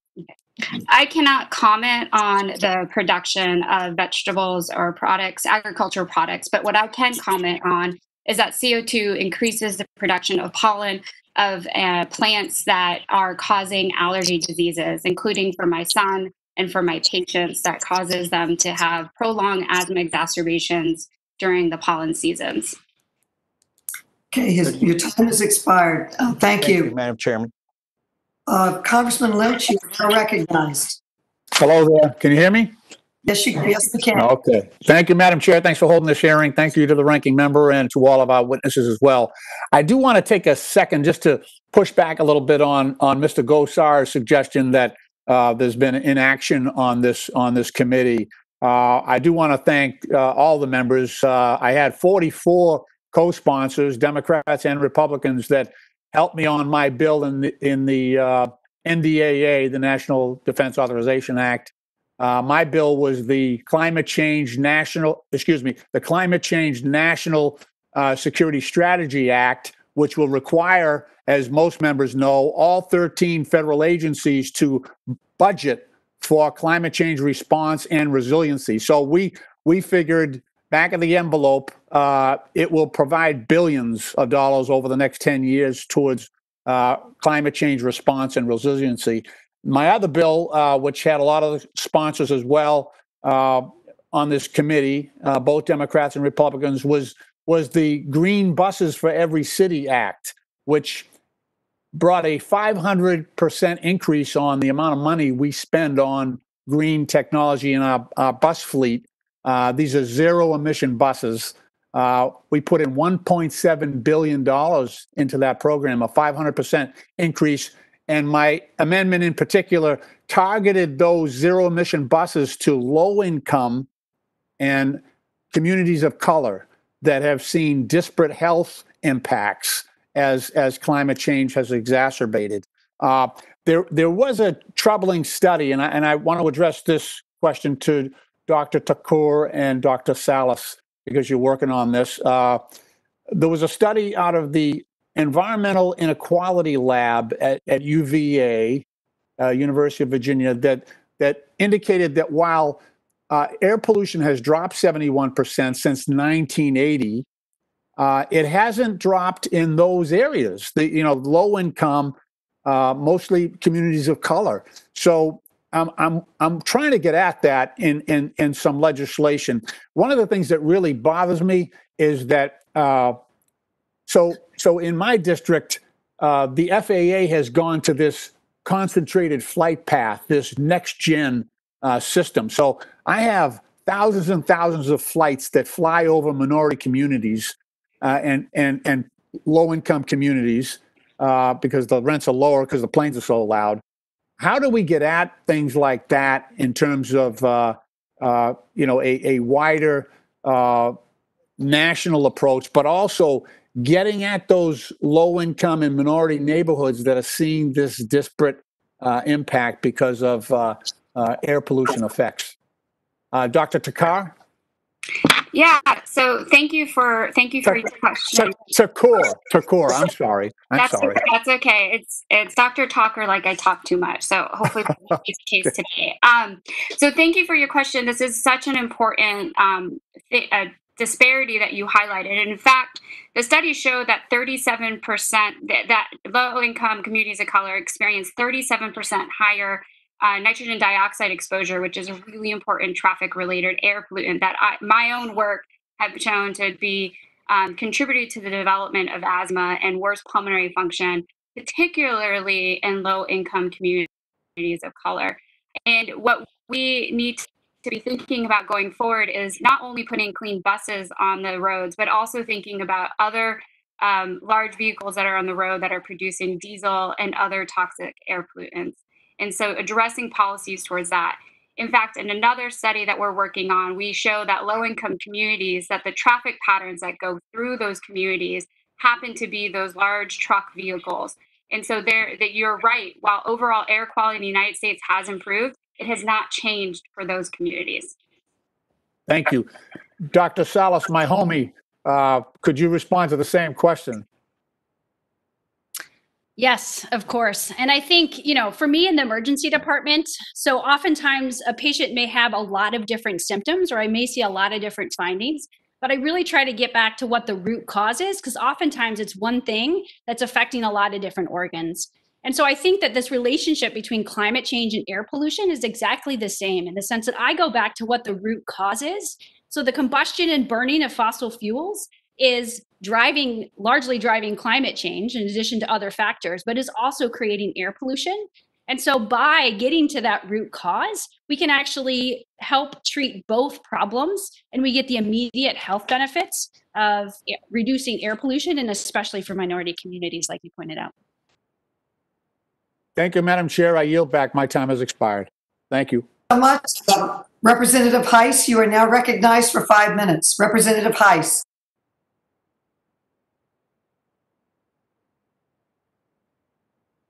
Okay, there we go. Thank you, Madam Chair.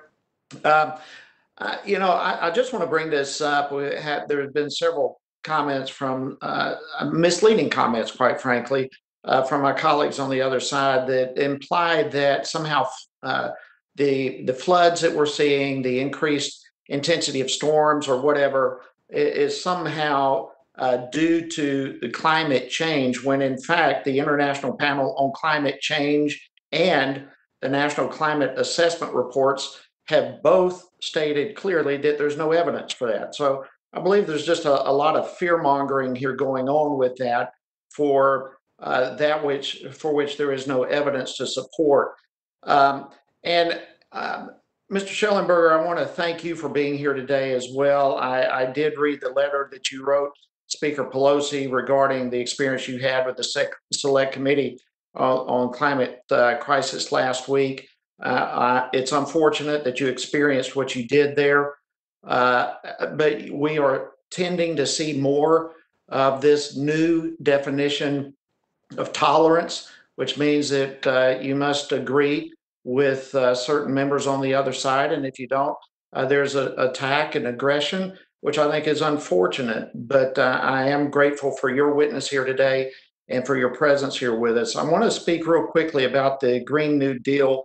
You seem to be following this quite a bit and very much aware of it. There are currently 100 Democrat co-sponsors, 0 Republicans. But what amazes me is some of the information that's in here, some of the accusations, some of the things that are in here. For example, claiming that the United States has a disproportionate amount of greenhouse gas emissions, when in fact, as you stated earlier, the U.S. CO2 emissions are declining, while we are watching emissions in other countries, China and India, for example, continue to increase. We also see in the Green New Deal a call for net zero greenhouse gas emissions through a 10-year mobilization period, and at the same time meeting 100% of the country's power demands through clean, renewable, and zero emission energy sources. It's just amazing to me. This is also, the Green New Deal also offers high quality union jobs. It tries to guarantee a job with a family sustaining wage, and adequate family and medical leave, paid vacations, and retirement security to everyone in the country. These things don't have anything to do with climate. It also declares that we must provide health care for everyone in the country. According to a since deleted fact sheet that was circulated by a congressional office, the Green New Deal is, quote, a massive transformation of our society. That's really what it is. That's what the Green New Deal is really all about. It's not ultimately about climate change. In fact, it even would provide economic security for all who are unable or unwilling to work. Amazing. The Green New Deal also implies the need to end air travel. In fact, the chief of staff of the Democrat behind this bill stated, quote, the interesting thing about the Green New Deal is it wasn't originally a climate change thing at all, because we really think of it as a how do you change the entire economy thing. So with all that, and there's tons of information out, we would see a GDP loss of over 15 trillion, so many stats here. But Mr. Schellenberger, I just want to know, have you done research into the cost and benefits of the Green New Deal? Well, thank you, Congressman, and I appreciate your remarks earlier, and I appreciate the bipartisanship. As you know, I'm a lifelong Democrat, and I support many of the aspects of other parts of the Democratic agenda. I'm just raising these concerns here, and I appreciate you reaching across the aisle to let me speak. I wanted to also say that I just think this discourse, which sort of suggests there's been no progress on reducing pollution or reducing carbon emissions, is totally misleading. It's fear-mongering. And furthermore, what's most disturbing to me is that the implicit argument of things getting worse, what people are actually saying is that all else being equal, yes, all else being equal, it would be better if temperatures just didn't change at all, because we've created this whole civilization around this temperature. So all else being equal, yes, it would be better. But we have every reason to believe that deaths from natural disasters, food surpluses, and disease will continue to go down in the future. There's no reason that should not occur. So yes, I agree with you. If you want to solve pollution problems, we should do it the way we've always done it, which is making our ways of making electricity cleaner Mostly, by the way, it's through natural gas and nuclear, not through renewables. And yeah, I think you're right to object. I mean, I personally would favor more of a Canadian healthcare system. You and I probably disagree about that, but I don't think climate legislation is the right place to implement healthcare, for example. It just, you deal Totally with these problems by breaking them apart. Okay, your time is expired, but you may continue answering the question. I now recognize Mr. Connolly. Congressman Connolly. Yes, Madam Chairman, before I begin, could I correct the record? Dr. Goldstone, in talking about the National Capital Region, said there were 2 members on the committee from the National Capital Region. There are 3. All of the district I represent is fully within the National Capital Region. So there are 3 of us, not 2. But your data is very helpful. Thank you, Dr. Goldstone. Thank you, Madam Chairman. Dr. Shandell, we've been listening to Mr. Schellenberger, and he says we shouldn't cherry pick data.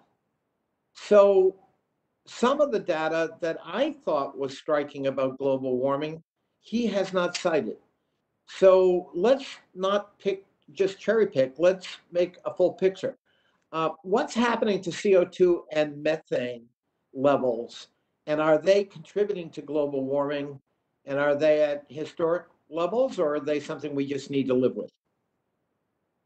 Thank you, Congressman. That's a great question. And I like the way you ask what's happening rather than what I believe. These are measurements that government researchers and academics have made around the world. And carbon dioxide levels have now risen to levels we haven't seen in hundreds of thousands of years.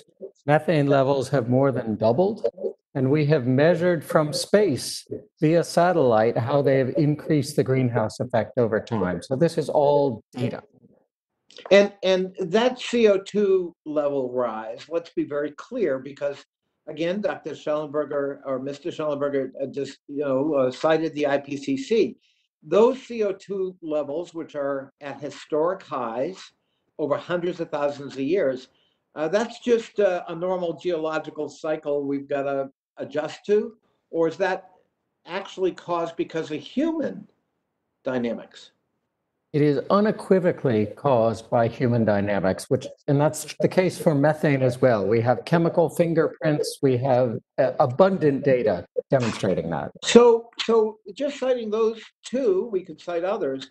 What are the consequences of higher CO2 levels and higher methane levels that are apparently caused by human interaction? They're not part of the normal geological cycle, but so what? Can we just live with it? I mean, after all, Mr. Schellenberger talks about disease rates are improving, more, longevity is improving. We can adjust. All is not bad. Well, there is some truth to that in that everything is not bad, and our civilization on this planet has made a lot of progress, but that doesn't mean future progress is guaranteed. And we have ample evidence from periods in the past when greenhouse gas levels have been high that there are severe consequences. Things like meters and meters of rise of sea level. And of course, we're seeing now record-breaking heat leading to an increase in the severest storms, the most intense storms that strike our coast, in heat waves and in floods and droughts at the same time. So in terms of a practical consequence, you mentioned sea level rise. What's causing sea level rise? That's caused by the increased trapping of heat by greenhouse gases due to human activity, specifically CO2 and methane. In other words, the melting of ice sheets.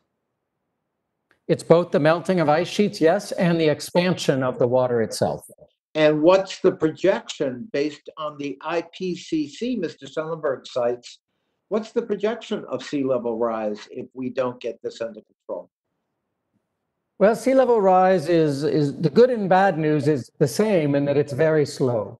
So if we do not get this under control, sea level rise could be approaching several feet by the end of the century, but could be many, many tens of feet, meaning the loss of almost whole states within the next couple centuries. Well, aren't there some parts of America, for example, maybe more susceptible to sea level rise combined with subsidence of land that could significantly affect populations like Miami, like coastal Louisiana? Definitely. And in fact, a huge fraction of our population lives in harm's way because they live on the coast, even Los Angeles and Western cities. But you're right, the Southeast is the most susceptible. So the charge has been made by Mr. Schellenberger and some of my friends in the editorial that people like you are extreme alarmists and you're engaged in fear mongering. I want to give you the opportunity to respond to that.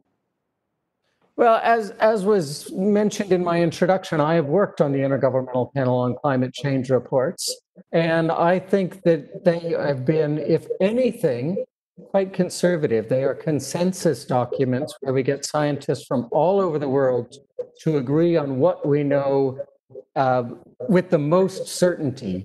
Looking back at these documents and comparing what's actually happened with what we projected to be likely over the past 20 years or so, we find that more than 10 to 1, we underpredicted the severity of consequences that we discussed. And so I would say that there's no such thing as fear-mongering or alarmism within the scientific community. There is some of that in the media, potentially, but that is inaccurate to level that kind of charge. The data do not support that charge when comparing past predictions against what actually happened.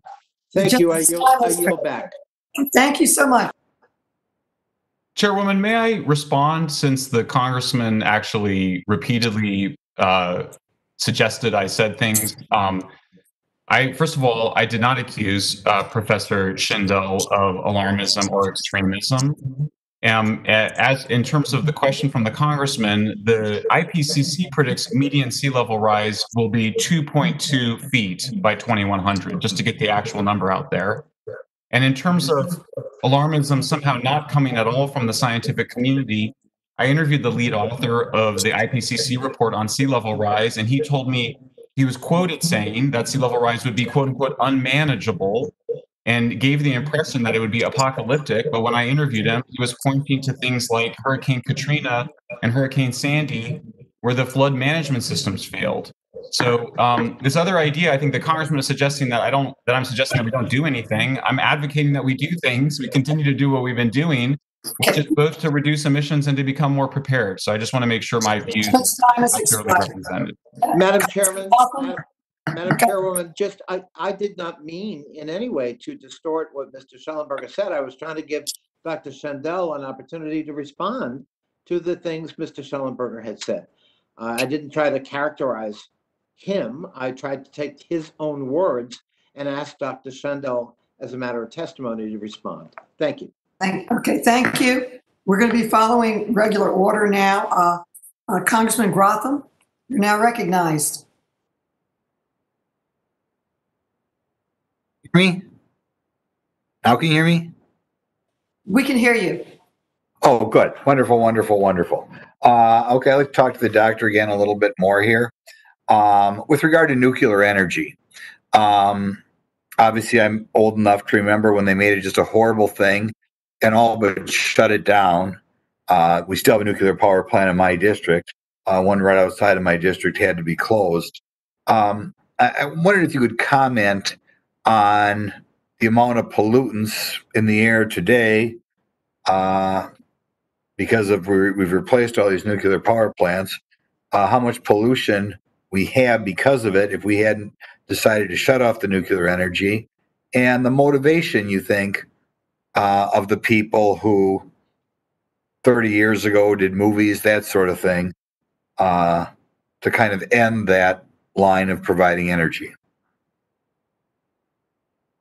Mr. Schellenberger. Thank you, Congressman, and for that question. And by the way, that nuclear plant in Wisconsin did not need to be closed down. Nuclear plants can be American nuclear plants, not all nuclear plants, can be refurbished. And in fact, they regularly are, to run for 80 years or longer. You might have to replace turbines. At some point, you might have to replace the reactor core, but These 60 or so sites around the United States, for anybody who cares about climate change, should be the basis for deep decarbonization, because you can simply expand the number of reactors on a given site. Also, my view is that the used fuel is best stored on site. In terms of how much pollution was created by the effort to shut down nuclear, well, you may recall that in the 50s, 60s, and even early 70s, there were people that wanted to have 50% of our electricity from nuclear. Today, we get just 20%. Every time a single nuclear reactor shuts down, it's the equivalent of putting about 1 million new cars on the road. So if you get rid of our roughly 100 nuclear reactors in the United States, it's like adding 100 million cars to the road. In terms of CO2 emissions, by the way. I mentioned a study in Nature Energy in 2017. It found that closing nuclear plants reduced birth weight significantly. And so I'm sort of surprised to hear the people on this, the witnesses here, talking about being concerned about communities of color and poor communities, and not mentioning at all that the closure of nuclear plants has directly affected low birth weight. And that was a peer-reviewed study in Nature Energy. We similarly saw in both Fukushima now and Japan and Germany after the Fukushima accident, the closure of nuclear plants resulted in greater air pollution alongside higher electricity costs. The motivations, I'm afraid, have not been positive motivations. There's a generalized fear of nuclear energy associated with fear of nuclear weapons, but it was manipulated starting in the 1960s, and I described this in great detail in my book and elsewhere, by the Sierra Club. And it came from this idea that nuclear energy was bad because it allowed for abundant energy, that energy basically eliminates scarcity. With nuclear energy, there is no climate crisis. If we simply had scaled up nuclear energy in the 50s and 60s, as many of us imagined we would, we wouldn't be having this conversation today. If every country had done what France had done, we wouldn't be having this conversation today. With nuclear, with abundant, infinite energy, effectively, you get infinite fresh water, infinite fertilizer, and infinite food. And the people that opposed it, both here in my home state of California and around the world, explicitly said that we should not have cheap and abundant energy because of what humans would do with it. And so at the end of my testimony, you may note that I have a passage where I note that environmental policy has been influenced enormously by some very reactionary ideas, I think, that are very anti-human ideas that suggest that humans are a cancer on the earth and that we need to stop the spread of that cancer by reducing the amount of, by making food and energy and including housing more expensive. And I think that this is totally wrong. We know that with abundant clean energy, we can also concentrate agriculture, leaving more of the earth for other species. We can significantly reduce air pollution. There's a lot of good news. There's a very positive future. This idea that we need to go terrify school children in order to reduce air pollution, or the claims that somehow these reductions in air pollution occurred because we scared people, or we engaged in this kind of alarmism, is just false. We did so because we actually believed in progress. So that's the heart of the move against nuclear, and I see it in this climate discourse. It's inaccurate, it's exaggerated, and in many cases, I think it's quite extreme. And a positive pro-nuclear future, I think, points to ways in which we can achieve both human flourishing and environmental progress. What do you think other countries like China and Russia think of our? Oh, they're delighted. I mean, I would note that after the student activist Greta Thunberg suggested that economic growth was the problem, it was Vladimir Putin who stuck up for poor and developing countries and their right to develop. What is so disturbing to me is that so often these Malthusian efforts have sought to make energy and food more scarce and expensive for poor and developing countries. Even if you don't care about people in those countries, that's a terrible strategy for American national security. We should be seeking to make friends and allies abroad, not seeking to make their energy and food supplies, not seeking to restrict their energy and food supply. Somebody told me I should ask you if you've heard of the word Baizu. It's a Chinese word, B-A-I-Z-U-O. I have, but I can't remember what it means now. Why don't you look it up? Okay. B-A-I-Z-U-O. You'll like it. Okay. Thanks much for giving me so much time, Madam Chairman. Thank you. Thank you so much. And Dr. Greenstone has indicated he'd like to also respond. Dr. Greenstone? Thank you, Chairwoman. Look, I wanted to, I think Mr. Schellenberg's testimony has raised a series of important issues, and I thought maybe it would be worth trying to unpack them. Unfortunately, what I feel like has been going on in his testimony is the raising up of several boogeymen, which are really kind of giant distractions. The first is some side debate about whether or not climate change is existential. Let's just all agree humanity is not going to end tomorrow.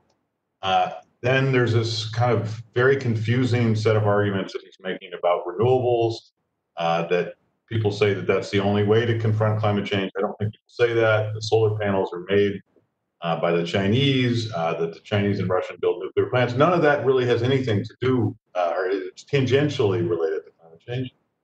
The third kind of boogeyman that is raising, he continues to raise, and I think is very distracting from the issue at hand, is that climate change is undermining our mental health. So we should stop talking about it. I guess that's the implication. And then, there's several more, but I guess another kind of boogeyman or distraction is that the world is getting richer and prospering, and all kinds of other indicators are improving. And that's all to be applauded.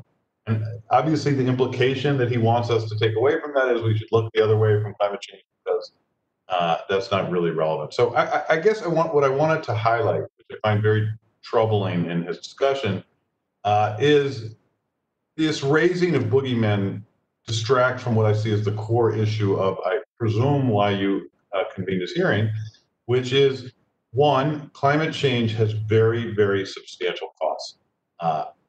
The paper that I released this week with my colleagues suggests that I think alters fundamentally our understanding of the temperature risks for mortality. They suggest they're at least an order of magnitude larger than we had previously understood. So that's just a fact. Number two, the benefits of mitigation only in this small area of mortality risk, or one area, I want to say small, are $37 per every ton. So every ton we can pull out of the atmosphere to prevent people going out, that's $37 of benefits to the world. And then the last point I want to make is creating this false narrative of renewables versus nuclear. It's a strange way to approach the problem. And I think especially when the United States has had such a successful history in other energy and pollution areas of just leveling the playing field between energy sources. And so rather than having the committee or Mr. Schellenberger pick winners or losers, there's a very clear case for allowing all energy sources to compete equally, and that would certainly include penalizing the sources that are the cause of the climate damages that are real. So I just wanted to add that. Thank you for the time.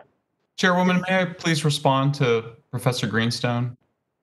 Can we continue with the members, and then at the end, you and Mr. Greenstone can discuss it back and forth as much as possible. The members they have other meetings, we have a time slot for them. So if we could let our members get through their questions, and at the end, you and others can talk as much as you want. But I think we have to follow regular order. You'll have as much time as you want after the members who have designated time slots. They have other meetings, other conflicts. So I'd like to get back to regular order. Congressmember Raskin, you are now recognized for your 5 minutes. Madam Chair, thank you very much. I remember when critics of the climate change consensus in the scientific community used to deny the existence and reality of climate change. And I suppose it is big progress that they seem to have surrendered that position. I don't hear anybody anymore denying the existence of climate change, at least in official settings like this. And I do think that that's progress. But the question now seems to have turned to, as Dr. Greenstone just said, either side issues, which I think are an irrelevant distraction from what we're focused on, or else basically emotional or psychological question of how alarmed we should be. And I suppose, we can talk about that, but I would rather if we focused on the actual scientific evidence we have of the processes that are underway. So Dr. Shindell, I'd like to ask you, is climate change getting worse? In other words, if we stay on the course we're on, are we headed for more and more of the kinds of disasters we've seen in terms of record drought and record forest fires and rising ocean levels and so on? Yes, that is unequivocal from the evidence and the combination of theory and models that not only are what we're seeing now likely to continue, but to worsen, and we will see additional effects like the strong increase in the strongest hurricanes, more heat waves, droughts, fires, floods, etc. But sometimes there's an effort, and I think we've seen it today, to detach actual events we're seeing, whether it's increasing extreme weather events like hurricanes or record drought and record heat waves and rising ocean levels. So there's an effort to detach the things we actually see around us from the process of climate change. Is it in fact illegitimate for people to take notice of what's going on around us and to link that to the larger process underway? Well, that's a great question. Thank you. And I would say the answer is, unfortunately, it is not illegitimate, that it used to be. And a lot of the misunderstanding, I think, comes from decades ago. The effects were not large enough to distinguish from natural variability. And now our science has advanced and the effects are larger. And so not every single case, but many, many cases of extreme weather and climate-related disasters can be attributed to human activity. Okay, so there's nothing at all irrational or illogical about people noticing these events and linking it to climate change. No, I would say, in fact, it would be illogical not to take into account what we're seeing around us. Okay, I want to ask about air pollution. Let's assume that climate change were not occurring. Let's say, just take it off the table. Is air pollution getting worse in America? Or is it getting better? Air pollution has over the long term been on a downward trend, but slow. Okay, but there are still serious health effects from air pollution, as some of the doctors were suggesting, right? That is unequivocal. We find around 250,000 Americans are dying early every year due to air pollution. Okay, despite our best efforts and despite the progress that we've made so far, and of course, this administration is doing everything it can to undo a lot of the progress by reversing dozens of air pollution regulations that we put in place at the EPA. Is there something illogical or strange about trying to make progress on climate change with the same solutions we're using to try to reduce air pollution? Well, no. And in fact, I think what we need to recognize is that the progress we've made in air pollution did not come about just by chance because time went on, but by a lot of hard work by the EPA putting into place effective regulations. And what their analysis shows now is that it's actually less expensive to deal with air pollution and climate change as a unified problem, that we do not want to separate these. We find the most cost-effective solutions by tackling these simultaneously. Okay.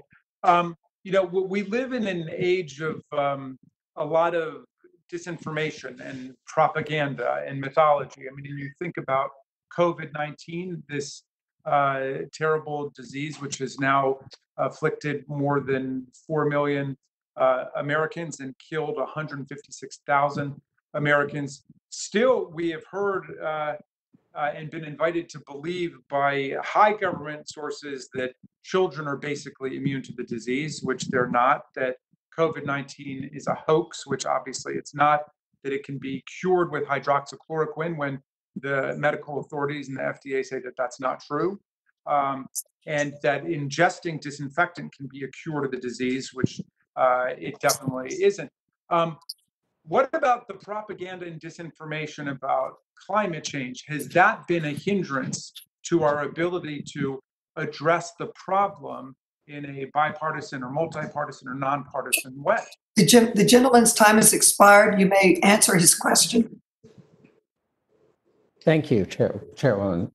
I would say that yes, that has been a distraction, that it has made it harder to achieve progress. It has made it harder to put the actual cost of using fossil fuels into our economic system. What my colleague, Dr. Greenstone, has been discussing, the social cost, namely that we should level the playing field and we should account for the real cost of burning fossil fuels that cause both climate change and air pollution.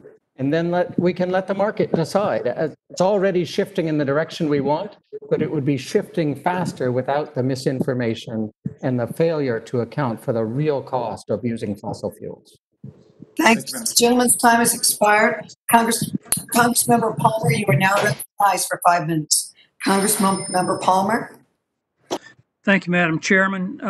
First of all, for the record, I agree that the climate is changing, and I believe human activity contributes to it, but that is not the leading factor for climate change. I asked 3 scientists who appeared before the Select Committee on the Climate Crisis, including one scientist who is a lead author and lead editor of the International Panel on Climate Change report.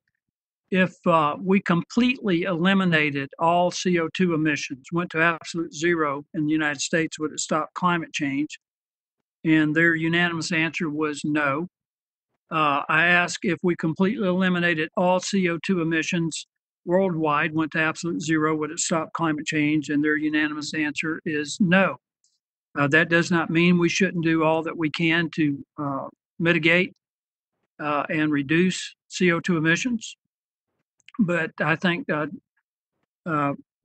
Shellenberger is right on point in that the way to do that is to utilize the technology that we have, particularly in nuclear energy and natural gas, but also be constantly developing new technologies, such as what we're seeing coming out of MIT in terms of capturing carbon from the air and converting it and for other uses, and methane. And we can actually do more to reduce climate, the temperature in the short term by capturing methane than we can carbon, CO2. So with that said, I want to address some of these issues about health. Everybody here seems to be totally focused on human health. Dr.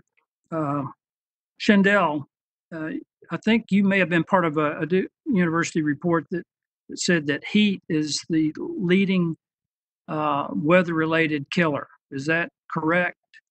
That is correct. Well, that's interesting because a subsequent publication or another publication from Lancet said that cold weather, even moderate cold, kills 20 times more people than heat, which I don't know where you got your information, but cold, even the CDC says that cold is a greater threat to human life than heat, even moderate cold. So I just wanted to point that out. For Dr. Salas, you made a statement to Time Magazine. You said, with every degree of warming, we are committing a child born today to a future where their health and well-being will be increasingly threatened. Were you talking about American children, or was that a global statement? So that was based off the 2019 Lancet Countdown report that is published in the Lancet, which is one of the world's most prestigious medical journals. I just ask you a simple yes or no. Yeah, well, it was making a global statement, which applies to the US. We're part of the globe. Right. Yes. Yeah. Well, thank you. That's what I wanted to know, because I also want to know if you believe that it's in our best interest to reduce economic activity in order to reduce pollution, because you guys keep conflating air quality with climate change. Those are two separate things, but do you agree that we need to reduce economic activity to reduce the amount of pollution and also to impact climate change to improve human health? It's a yes or no. Well, I would like to say that it's interesting in regards to the discussion around pollution, because yes, there have been changes to pollution. I'm just asking a simple question. Do you agree that we're better off reducing economic activity to protect human health in regard to reducing pollution? I don't think it's not an either or question. Well, apparently it is, because that's what Greta Thunberg was advocating. It's also what a report from the National Center for Biotechnology Information was advocating. Literally, that evidence supports the overall hypothesis that a strong economy is associated with elevated air pollution levels, and in particular, mobile source pollutants. Similarly, a weak economy is associated with lower air pollution levels and supposedly improved human health. So I just think that we go off the rails when we get on these topics, and it's political. I mean, this statement that people were advocating hydroxychloroquine as a cure is a misrepresentation. Hydroxychloroquine was offered as a therapeutic to help people recover more quickly. It doesn't cure COVID-19. So it just drives me nuts that I listen to people like you come before the committee, and it's all political. It's all an agenda, when there are ways to improve the human condition. If we implement what is being proposed through the new Green New Deal, we're talking about adding 78 million more people who will go hungry. That's worldwide, that's global. We're talking about denying people access to basic necessities that we take for granted in this country, like being able to have a refrigerator. And we think that we can meet those needs with renewables that, with what we could provide right now, would probably power a big screen TV for half a day. I mean, Dr. Schellenberger, if you would like to comment on that, I've got a little bit of time left. Madam Chairman, I can't see the timer. Dr. Which time remains? Expired. It's expired. Your time is expired. She may answer your question. Okay. Well, it was directed to Dr. Schellenberger. Okay.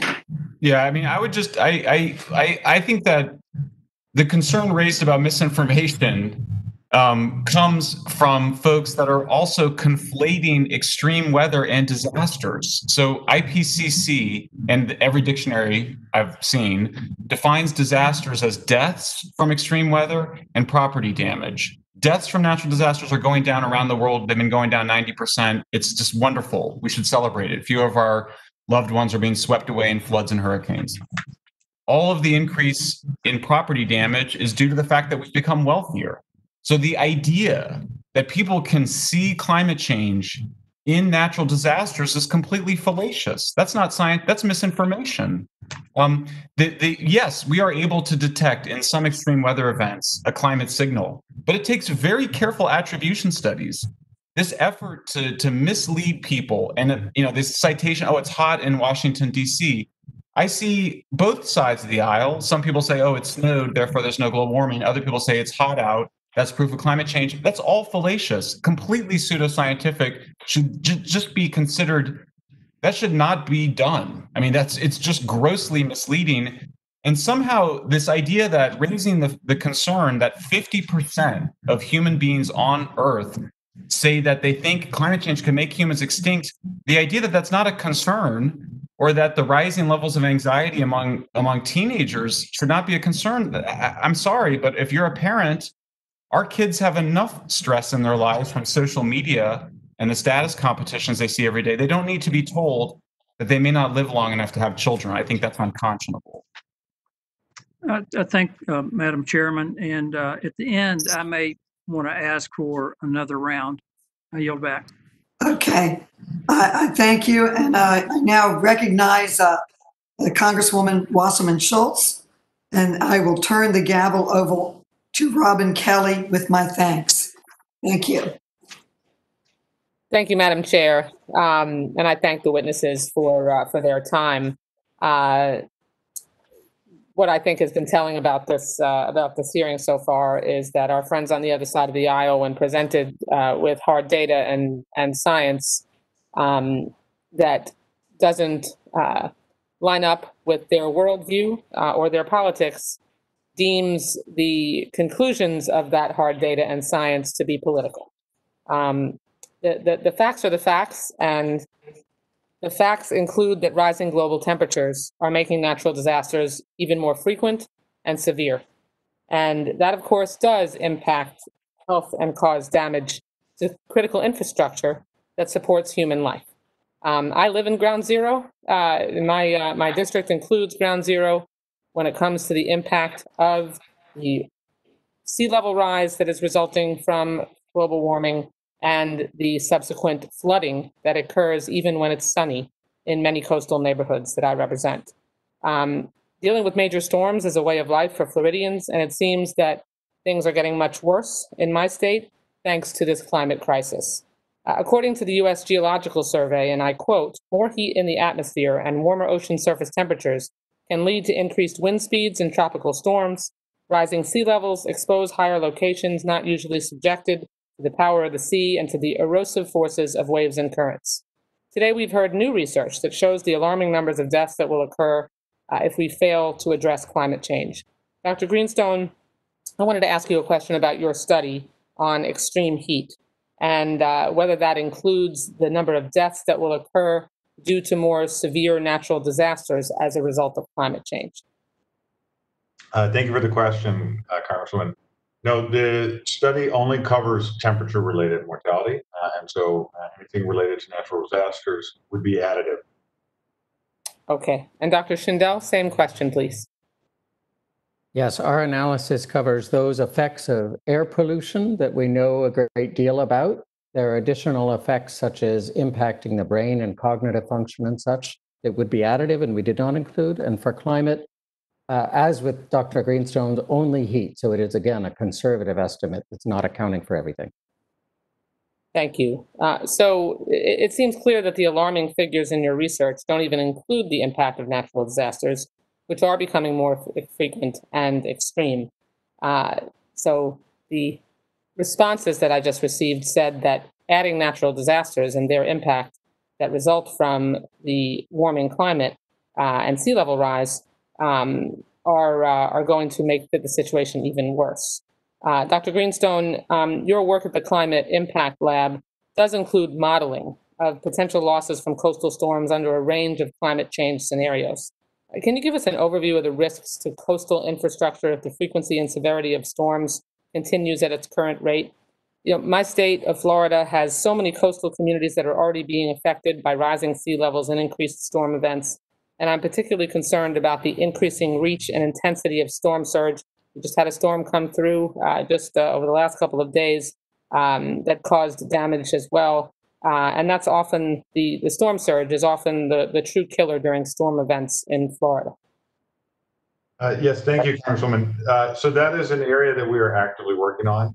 And the initial indications are that this will be an important extra factor that would accompany the mortality risk from temperature that I described towards developing a full estimate of the cost of climate change. And I think we expect to have results that we would be happy to share with you and others later in the fall. Thank you. That would be incredibly helpful. And Dr. Salas, can you explain for us how you believe extreme weather will impact healthcare infrastructure, power grids, and supply chains, especially in coastal communities? I'm thinking especially of vulnerable populations like nursing home communities, of which there are many in my state, that have suffered greatly during past storm events because of a combination of power outages as well as mismanagement. Thank you. And you bring up a wonderful point, and this is something that isn't even taken into our current calculations.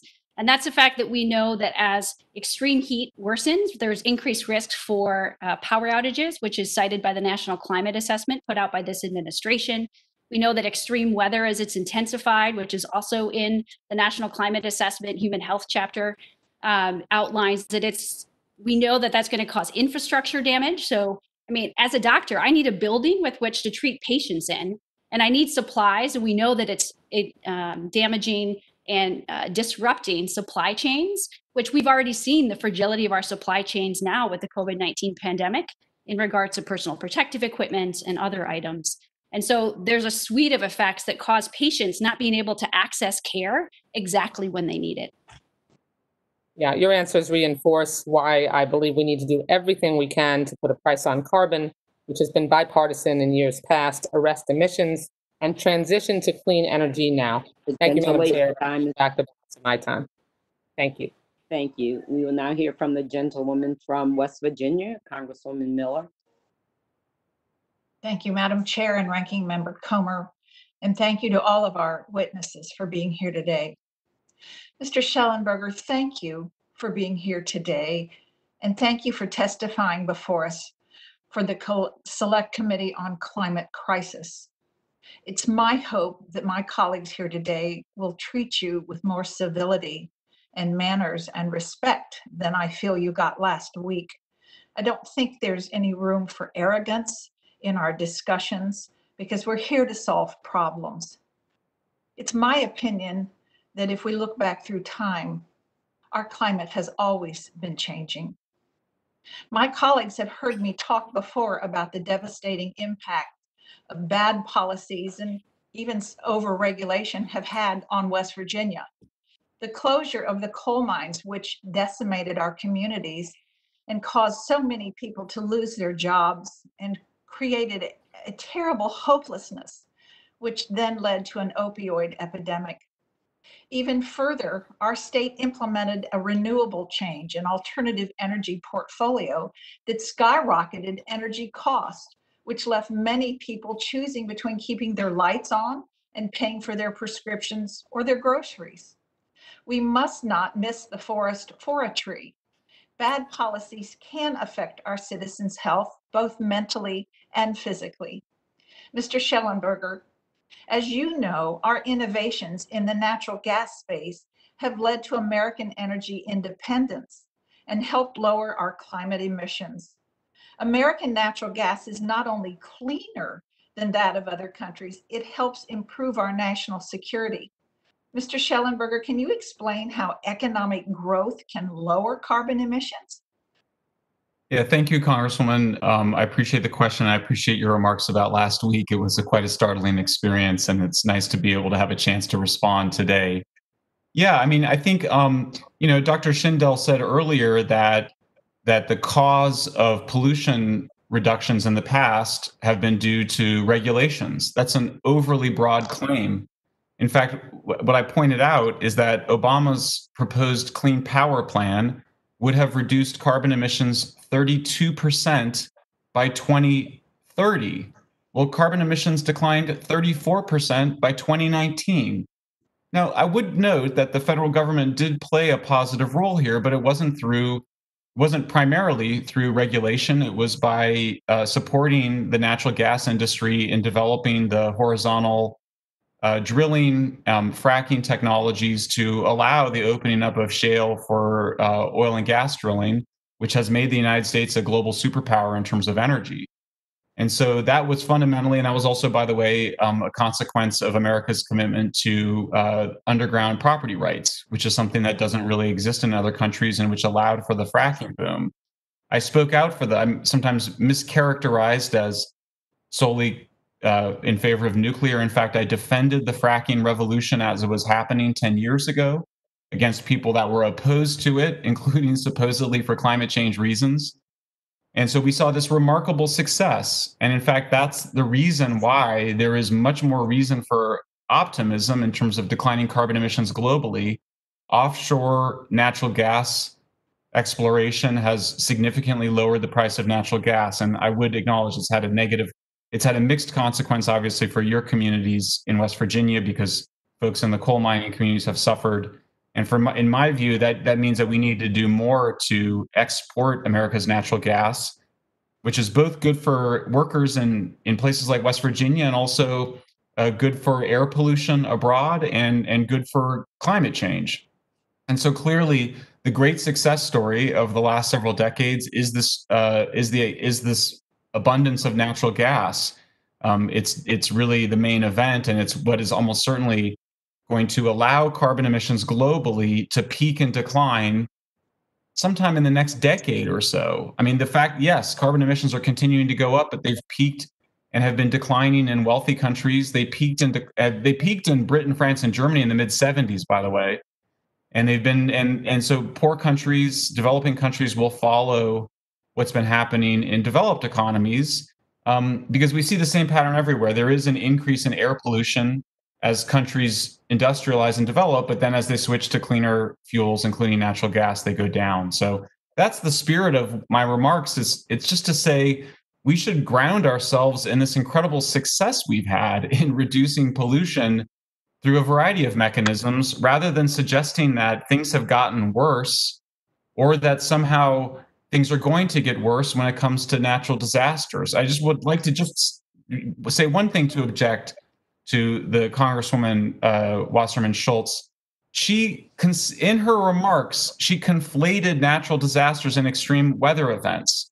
A hurricane, even one with faster wind speeds that never touches ground, is not a disaster. It's only a disaster if it kills people or causes property damage. And deaths from natural disasters, including in the United States, are going down. And property damage, to the extent it's risen because we're wealthier. So I just think if we're going to be committed to the science, let's be scientifically accurate about disasters and extreme weather events. Do I still have time? No, your time is now expired. Thank you. Thank you. Thank you for the time, Congresswoman. I'd now like to call on the gentleman from Maryland, Sarbanes. Thank you, Madam Chair. Can you hear me? Yes. Terrific. I want to thank the panel. The members of this committee, obviously we work in Washington, so we all know how hot it gets here in the summer, and climate change is increasing that trend. Baltimore just had 25 days in July that were over 90 degrees, which we haven't seen before. According to a study conducted by a researcher at Portland State University, summer temperatures fall unequally on either side of the nation's racial and economic divide. So I wanted to talk a little bit about that today. For example, in Washington, the summers are significantly hotter in neighborhoods with lower incomes and higher minority populations, and we see a similar trend in other cities. In Baltimore, the researchers logged a difference of more than 10 degrees Fahrenheit on the same day between poorer and more affluent parts of the city. And we know what this is connected to, with fewer trees and parks, denser housing, less air conditioning. Poor neighborhoods are literally feeling the heat more than their wealthier counterparts. Dr. Thacker, can you briefly explain the health problems that can arise from regular exposure to hot summer temperatures? And would you say that lower income communities in general appear to be more vulnerable to some of these dangers? And if so, could you explain why? Thank you for your question. You highlight a really important disparity issue and have nicely described the heat island effect that we see in urban communities.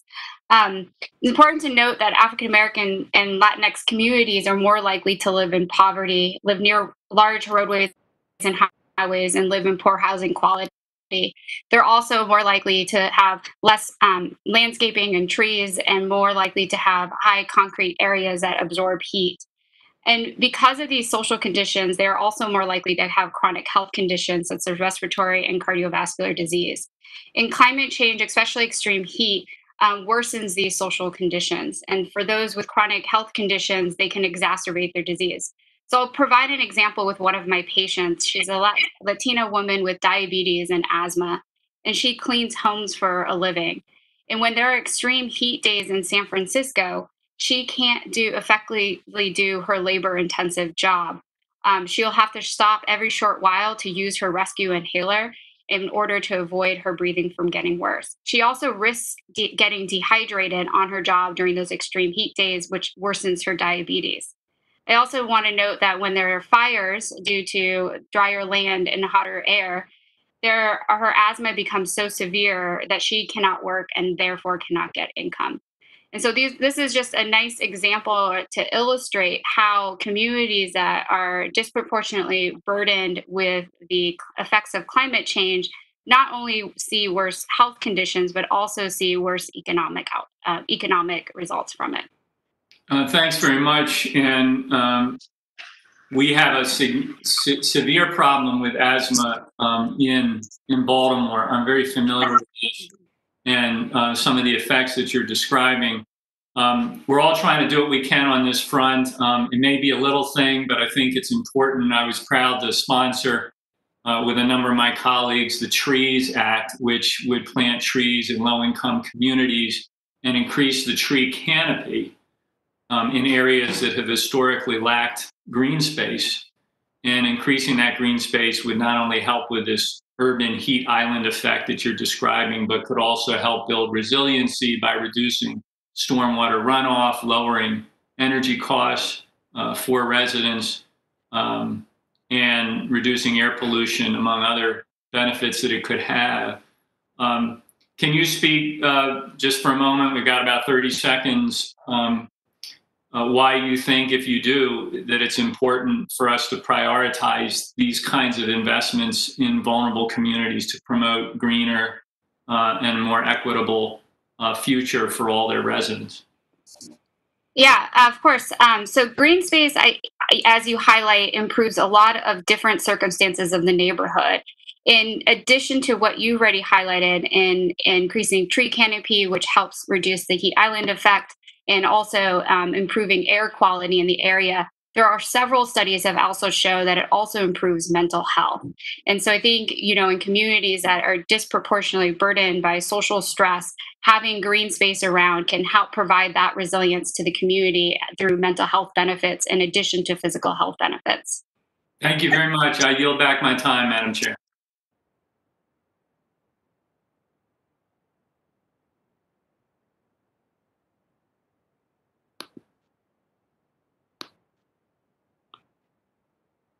Now we will hear from the gentleman from Louisiana, Congressman Higgins.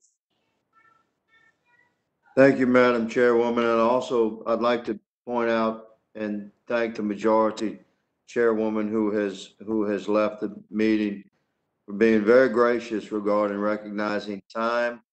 In several cases, she's recognized time expired for members on both sides of the aisle and has allowed the final question to be answered. I thank her for that spirit. Dr. Salas, you had spoken of an elderly gentleman that has come under your care in San Francisco, I believe, that had no air conditioning. Do you recall making that statement, madam? It was in Boston, but yes. He lives in Boston. Okay, I apologize. I That's misunderstood okay. that. No, it's okay. Would you be so kind, madam, as to allow my office to reach out to you, whereby we can identify that gentleman, and through a Christian charitable organization, we'll get him an AC unit and a couple of fans. If you could perhaps allow us to reach into your office, we'll address that particular problem, and at least by the end of this committee hearing today, we'll have solved in some small portion the climate challenge for one elderly American. If you would allow that, I would be grateful. Mr. Schellenberger, if you're there, sir, I'd like you to address, please. I'm going to give you the floor here. Please talk to us about nation states across the world that have major impact on the climate of the earth and CO2 emissions, including Russia, China, and India. And please correlate the trends of Russia, China, and India versus the United States, if you don't mind, sir. Sure, I'd be happy to, Congressman. Thank you for the question. I know that there's been an effort, I think, over the last several decades to deal with climate change through an international treaty, and I think some sense of competition between countries. I myself am uncomfortable with that for a variety of reasons. The most important one is just the one I mentioned before, which is that really all countries, almost all countries, see their air pollution, including carbon emissions, rise with industrialization, and then as they move towards natural gas and nuclear and improve the cleanliness of their coal burning, they see their emissions peak and decline. And what I'm most troubled by have been efforts to basically try to deny countries economic development.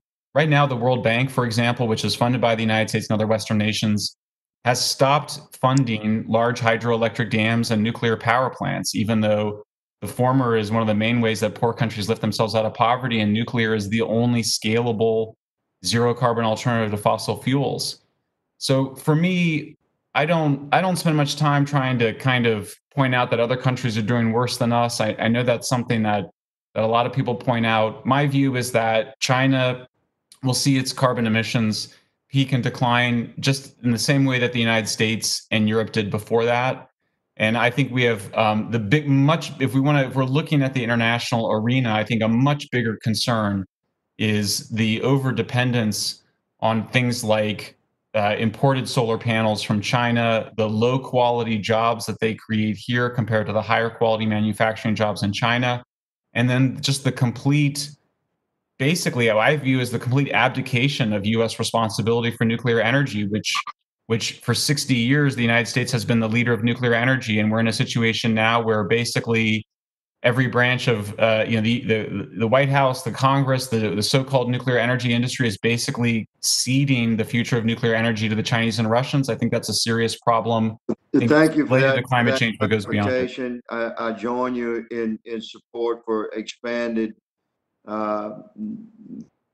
gradual trends towards very ecologically sound emerging technologies in oil and gas industry and nuclear. And in my closing seconds, I'd like you to please address the correlation between economic prosperity and stability and how it relates to cleaner air and water and reduction of pollutants in the planet, please. Sure. I mean, economic growth and air pollution reductions are strongly correlated. After nations achieve a certain level of industrialization, is a very clear relationship. You need a heavily capitalized oil and gas industry to be able to make the transition away from coal, which is what's been occurring in the United States. And as well as economic development is the main factor in making sure that deaths from natural disasters, that the global disease burden continues to decline. So I think the focus on making sure that we protect continued economic growth, which requires cheap energy, I think that it has been and should remain our highest priority. Thank you, sir, for your answer, Madam Chair. My time has expired. I thank you for your graciousness, and I yield. Thank you. The chair now recognizes herself for 5 minutes. Dr. Schindel, your testimony today is astounding. If we address climate change and keep global warming below 2 degrees Celsius, that would save 4.5 American million lives over the next 50 years. If we don't take action, then 4.5 Americans will die an unnecessary premature death. Do I have that right, Dr. Schindel? Yes, that is correct. So that is almost 100,000 deaths per year that could be prevented. That's a huge number. That's nearly 3 times the number of lives we lose in car accidents every year. It's twice the number of deaths caused by opioids in the past few years. And it's even more than the number of Americans we lose to diabetes each year. Dr. Schindel, are you telling me that we have the chance to make a change now that would save more lives in eliminating diabetes? Definitely. And we tend to not recognize the true toll of air pollution, which is roughly 250,000 Americans a year. And we have a chance to cut that nearly in half within a decade. The other thing I wanted to just talk about a little bit in my district, I represent the Chicagoland area. I'm urban, suburban, and rural. And in the southeast part of my Chicago district, we had to deal with the issue of Petcoke, that we actually had to work with a corporation or fight a corporation because it was all over that part of my district. People had it coming in through their windows, on their food, when they ate, depending on, how the wind blew, and they felt like they had more asthma in that area and other illnesses. And it's just always interesting to me how in communities of color and or low income communities, that's where these problems seem to find themselves more. Can you comment on that? That is unfortunately all too real across the country, not just in your district.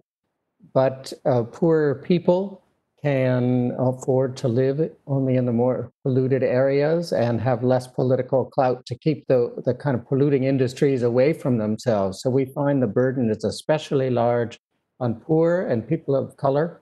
It's also especially large on children and the elderly who are more susceptible. And so the 4.5 million is just the number of deaths, but there's a huge toll from morbidity, from non-fatal illnesses like children having bronchitis and asthma.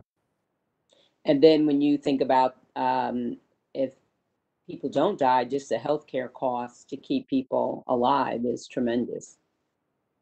That's right. We evaluated that the benefits to American business would be in the billions, more than $1 billion a year, just from avoided medical spending and increased worker productivity. So these are tremendous costs, which don't show up on the books now, but really should.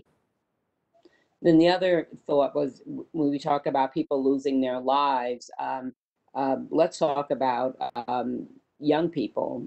Could it be young children losing their lives too? It's not necessarily that you're growing up into your adult years, but this affects our young children also, or our teens. Yes, no, that's very true. And one of the things that, to keep it both air pollution and climate change is that they affect everybody. You can't simply avoid it. You have to go outside. You have to. You can't live in an area that's not subject to one or both of these problems. And so they're kind of a common denominator. They affect everybody, rich and poor. Which is why we should really all be working together to reduce this problem. I totally agree. Thank you, Dr. Shindell. I will yield back the balance of my time. And now we'll call on the Congressman from Tennessee, Congressman Green.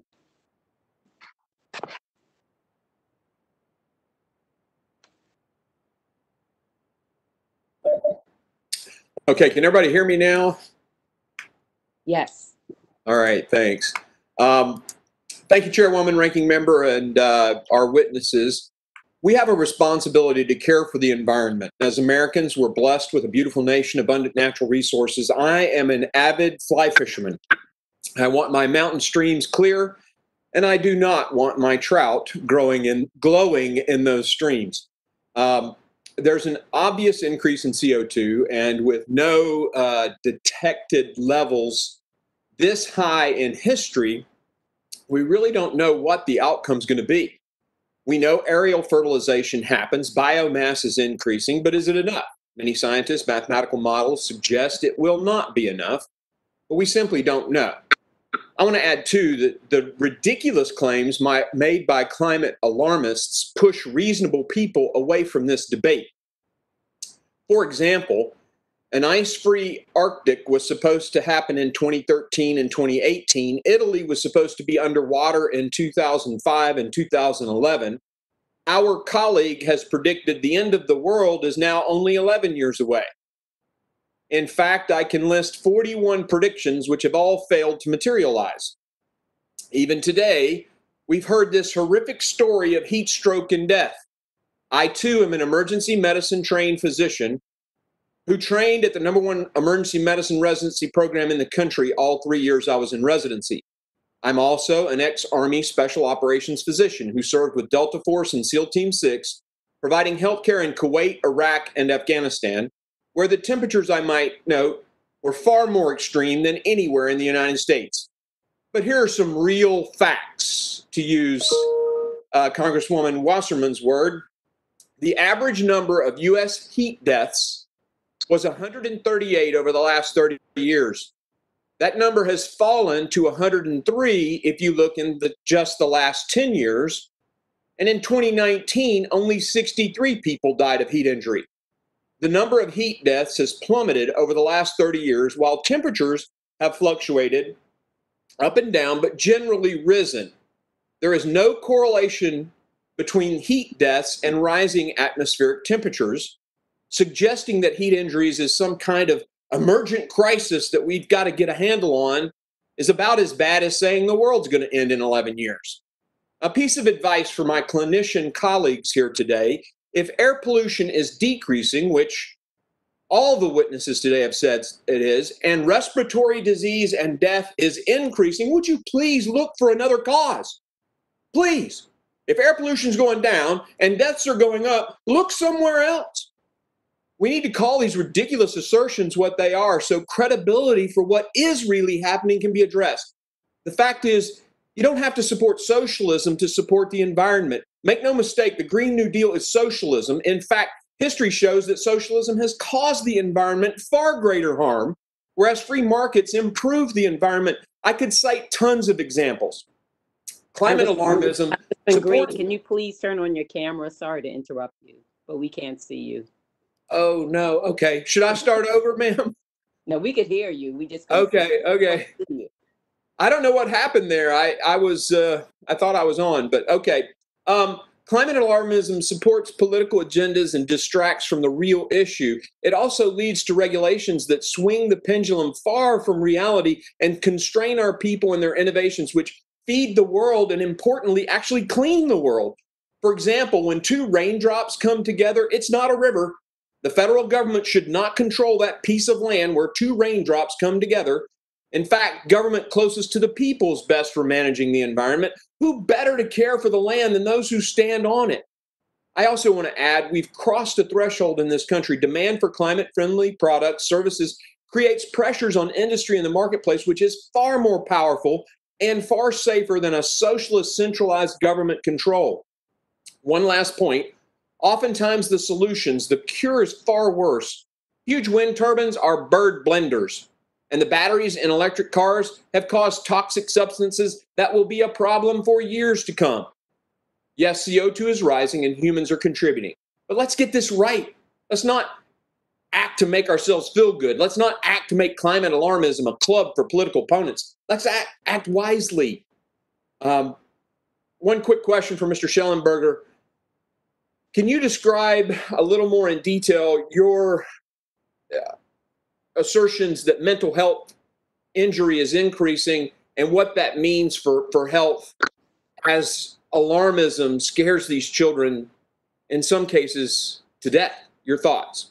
The member's time has expired, but the witness can answer the question. Yeah, I'll be brief. I mean, I think that even in the 6 months since I submitted my book to my publisher, the evidence has grown very significantly. We now have, like I mentioned, 50% of people around the world think that climate change will make people extinct. We see that 57% of Americans say they're very concerned about climate change. 1 out of 5 British children have nightmares about climate change. I think the big factor is social media is driving rising anxiety and depression, but clearly these fears of climate apocalypse are having a significant impact, and it's just it's really unfair to young people in particular. Thank you. Now I'd like to call on the gentlewoman from Massachusetts, Congresswoman Presley. Thank you, Madam Chair, and thank you to our distinguished panelists for joining us today. The global climate crisis does pose an existential threat to our planet, and we are already experiencing it in dangerous and destructive impacts. Look no further than my own district, the Massachusetts 7th, to see how climate change is threatening the public health, especially in low-income communities of color and immigrant communities. Communities like Roxbury, Chelsea, and Chinatown are enduring harsh heat waves that are hotter, last longer, and occur more frequently. At the same time, these residents too often lack air conditioning or tree cover. Historic redlining has placed these communities in high pollution zones, and the toxins in the air, combined with higher temperatures, significantly worsen health outcomes. Today's hearing demonstrates that climate change and public health, they are inextricably linked. The climate crisis is exacerbating our Black maternal and infant mortality crisis. It is causing higher rates of premature deliveries, stillbirths, and low birth weights, and is disproportionately threatening Black and Latinx pregnant people who are more likely to work outdoors and less likely to have access to quality health care. Maternal health workers, midwives, and doulas in my district are working hard to address this problem, but they cannot do it alone. And it is our job in Congress to confront these challenges. Dr. Salas, According to HHS's Office of Minority Health, Black babies are 3.8 times more likely to die from complications related to low birth weight as compared to white babies. How does climate change contribute to these devastating statistics? Thank you, Congresswoman Presley. Good to connect with a fellow Massachusetts individual. So you bring up a wonderful point, and that's the fact that the very people who are suffering the most from the climate crisis are those that are contributing the least. And it falls disproportionately on the very groups that you outlined. And that really aligns with what my clinical experience has been in the emergency department. And we've seen it yet again now with the COVID-19 pandemic and certain racial minority groups disproportionately bearing the brunt. So I thank you for highlighting that. And I think you also highlight that there are solutions that are available. We just need the political will to implement them. Well, I'm going to get into that, so I'm going to try to merge two questions here. Can you speak to in what ways the current pandemic complicates access to healthcare for those who are pregnant? And also, do you agree that the fight for our healthcare justice, environmental justice, and racial justice must be tied? Agreed. Like I said in my opening statements, the climate crisis is a meta problem and a threat multiplier. And so all of these things are interconnected. And so as we think about how to approach solutions, we have to think in a multidisciplinary way that allows us to use our ingenuity to be able to bring all of these diverse sectors together to really approach these problems, because oftentimes one intervention has multiple benefits, and especially in these very groups that you're discussing. And if members of this body and this administration continue to ignore the science of climate change, what is at stake for mental and physical health of frontline communities in particular? So I'm enormously concerned about what the future will look like for those populations based off what I'm already seeing today. And I think I'm here as a doctor representing my patients. And so I need to advocate for every one of my patients. And I'm doing everything I can within the emergency department, but we have to act upstream in order to attack the root cause of these problems, because these patients are going back out and continually getting harmed. And so that's why we need your help. Thank you. And I think the time for small steps and half measures is long time over. It's expired. It is time for a Green New Deal. It's time to prioritize the preservation of our planet and to mitigate the worst impacts of climate change in our communities. Thank you, and I yield. Thank you. Chairman Kelly, may I respond to Chairperson Green? He had called out the role of the clinicians on this committee, on this panel today, and I just want to get a chance to respond to what he brought up, specifically around air pollution and respiratory diseases. You may respond. Thank you. And so as Chairwoman Presley highlighted, is that the disproportionate burden of air pollution and climate change effects have been in communities of color and in low-income communities. And I want to also highlight, when we think about these communities, it's also where we see asthma prevalence to be the highest. And you are absolutely correct that air quality has improved over the years, but it has not improved that much in those communities. In fact, earlier in this hearing, I brought up that despite tightened regulations, nitrogen dioxide levels, which is a traffic-related air pollutant that I myself in my own work have shown to be associated with asthma, is still 37% higher in non-white communities. So it's therefore not surprising that communities that we're still seeing a rise in asthma occurring also carry the greatest air pollution burden. Thank you so much. Now I want to call on Congressman Keller from Pennsylvania.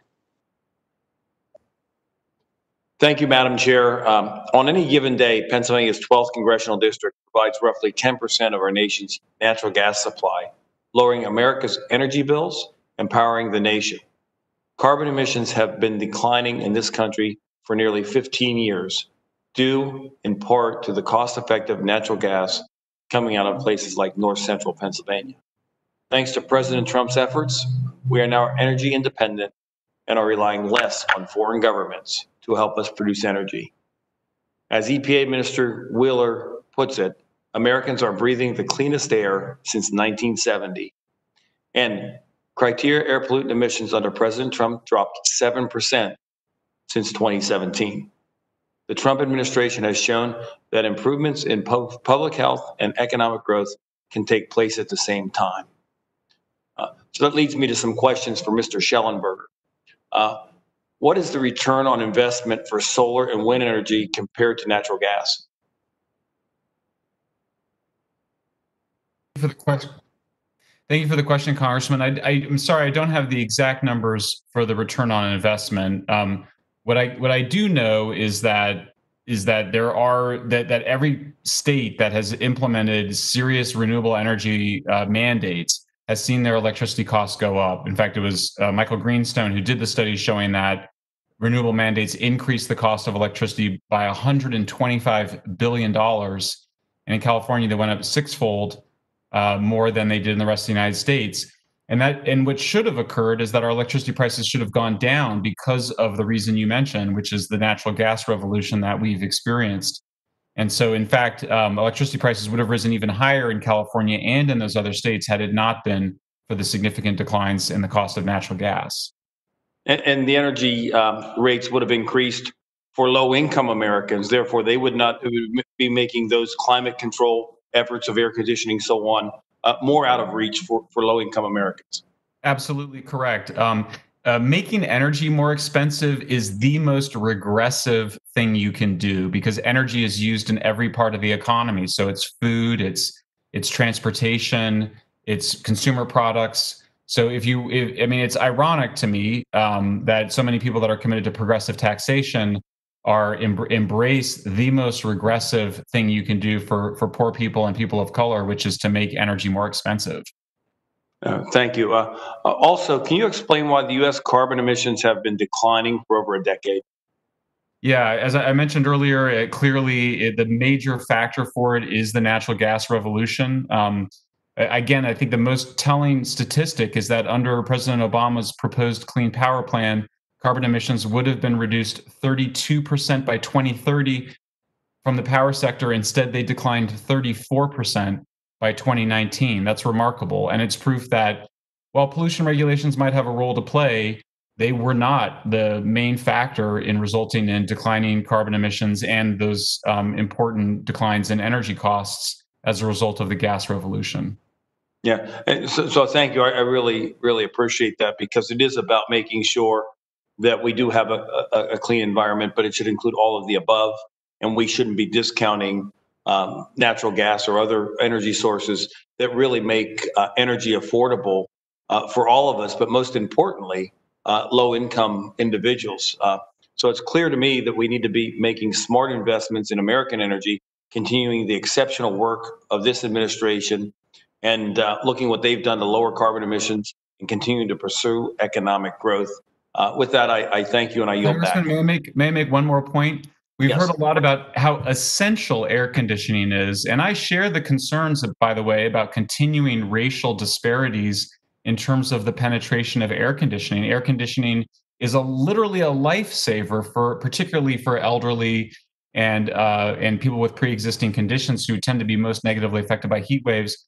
One of the most important things that determines how frequently you can operate your air conditioner is the cost of energy. It's the cost of electricity. So if you want to see poor people and people of color have greater resilience to heat waves and fewer deaths from heat waves, then you should want cheaper electricity, since often what we find in these studies is that air conditioning is not used enough during hot periods because people are worried about the high cost of powering them. That would also help our senior citizens who are on fixed incomes. So thank you. Thank you, sir. I yield back.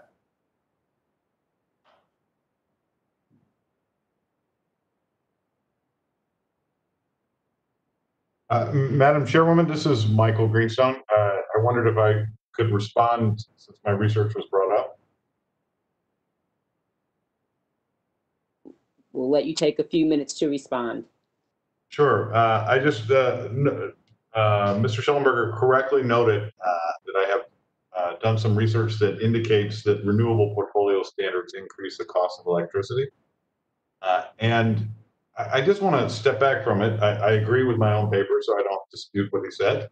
But it's a very strange, there's a kind of a strange thread to the way he's making his argument here, which is that we should only look at the costs of renewable portfolio standards or other carbon policies.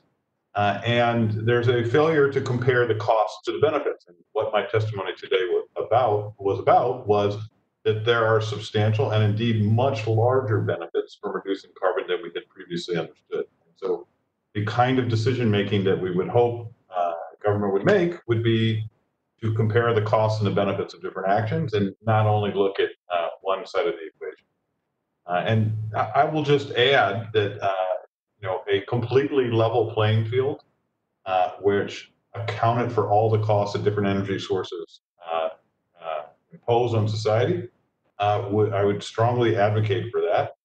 And I think that there are plenty of opportunities to introduce policies like that that would indeed have benefits that greatly exceed the cost. Thank you. Thank you. May I Mr. briefly respond, Do you have any last Chairwoman? words? Yeah. Very Yes. briefly. Of course, I agree we should count costs and benefits. So if my remarks were interpreted as suggesting we shouldn't, then let me clarify by saying, of course we should. But I also don't think that it necessarily means, I think as what we saw with the big reductions in carbon emissions from natural gas, that it doesn't necessarily come at a higher economic cost. In fact, the whole long tradition of energy transitions, and there's been studies that there's been dozens around or hundreds around the world, energy transitions occur primarily when the new source of energy becomes cheaper than the incumbent. In other words, per unit of energy, the cost of energy has been going down as sources of energy become cleaner. Now, in terms of the level playing field, I just think we should be aware that what that would mean is that solar and wind producers would need to pay for the cost of the disposal of their waste products, and including the decommissioning of their plants, which they are currently not paying. And I would also suggest, and you may agree, Michael, is that they should also pay for the high cost of their integration into grids. The cost of integrating intermittent solar and wind onto the grid is significantly higher given their unreliability than it is for a natural gas or a nuclear power plant. Thank you. Dr. Salas, any last comments?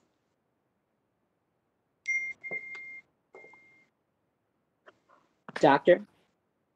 Salas, do you have any last comments?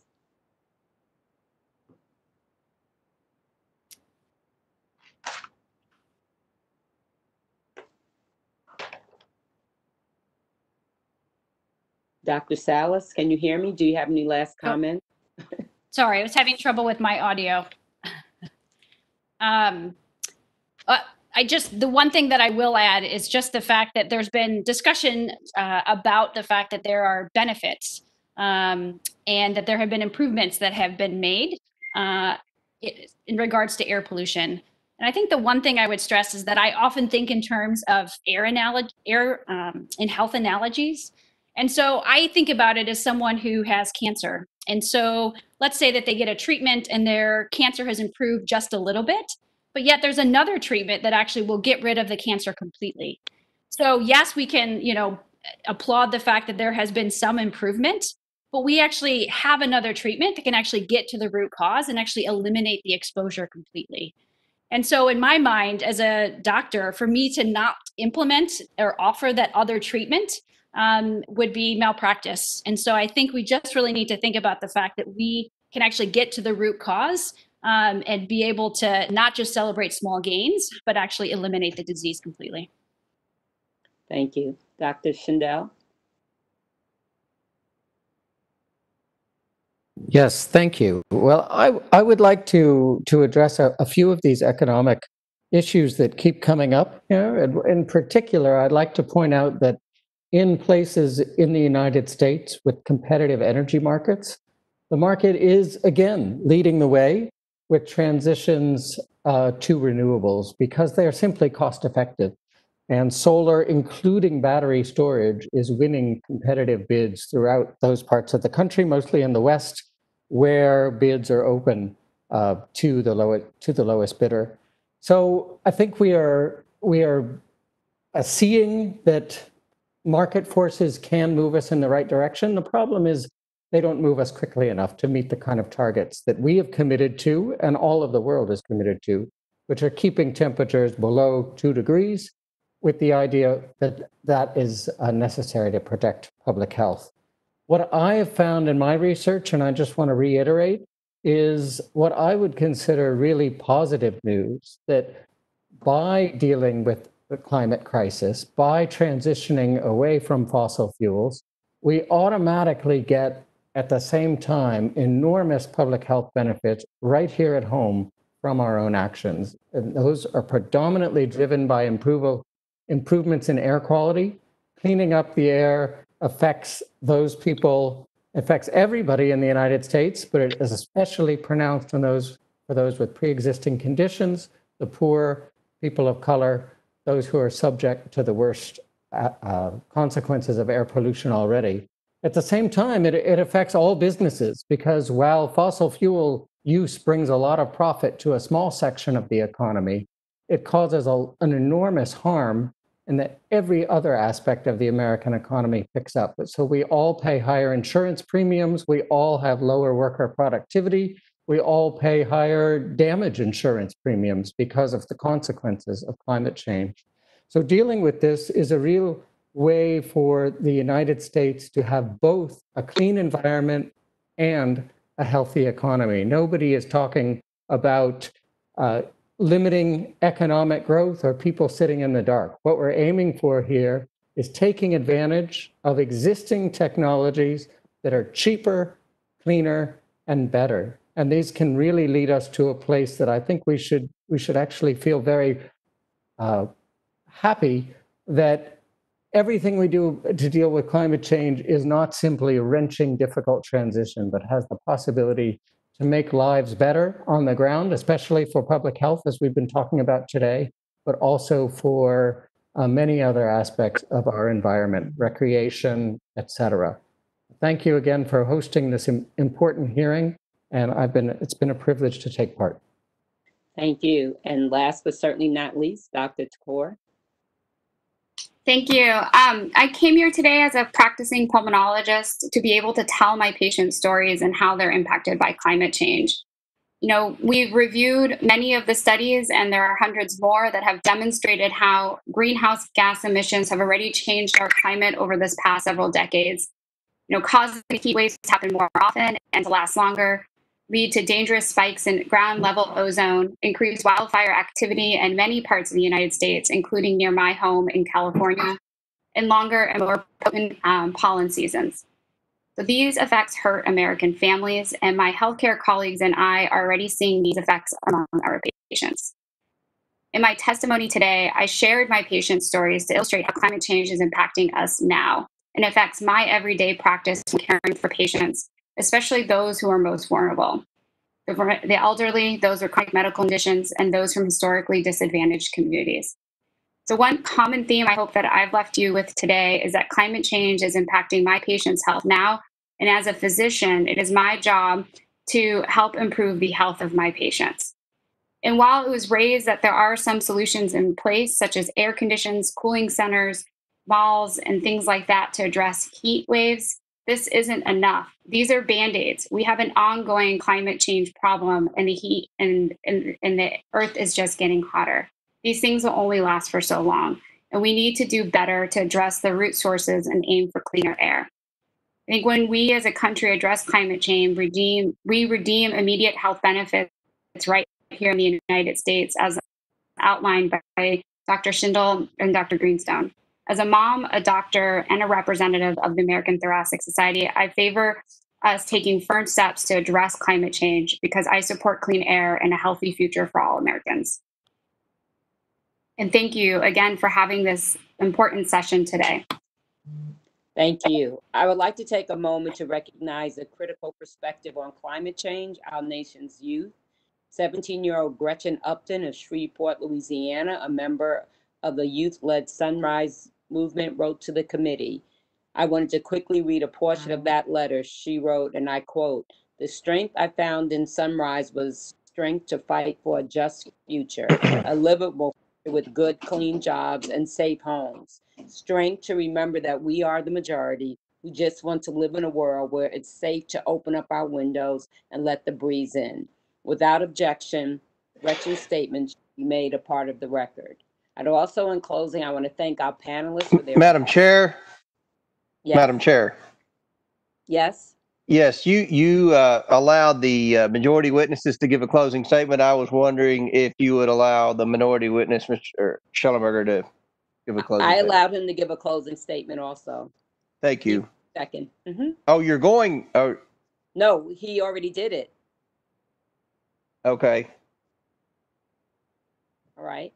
In closing, I want to thank our panelists for their remarks, and I want to commend my colleagues for participating in this important conversation. With that, without objection.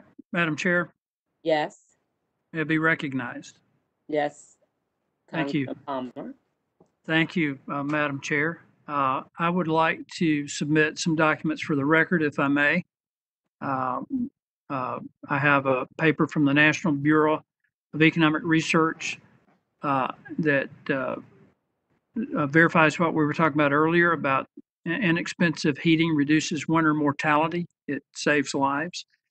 And I'd like to introduce into the record from the State of the Planet, a report on removing carbon from the atmosphere can save us from climate catastrophe. And it outlines a lot of the new technology that is out there that validates what Dr. Schellenberger's been talking about, that we shouldn't be perpetuating fear. We ought to be talking about the prospects that we have for improving our climate, for reducing the impact of climate change through the use of technology and the use of nuclear power. So if I may, I would like to submit those two for the record.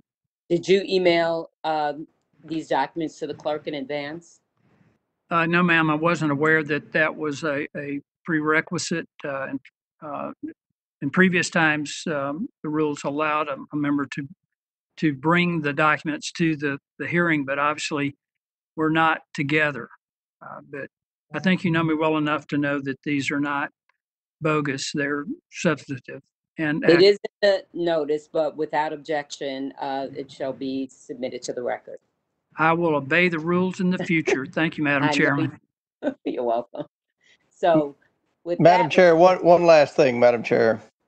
Yes, sir. Dr. Schellenberger was responding to a question. I don't believe he was given an opportunity for a last statement. So once again, on behalf of the minority, I would request that our witness, Dr. Schellenberger, has the opportunity for a brief closing statement. Dr. Schellenberger, because I'm a nice person and I believe in being fair, I will give you your opportunity. Thank you, Madam Chair.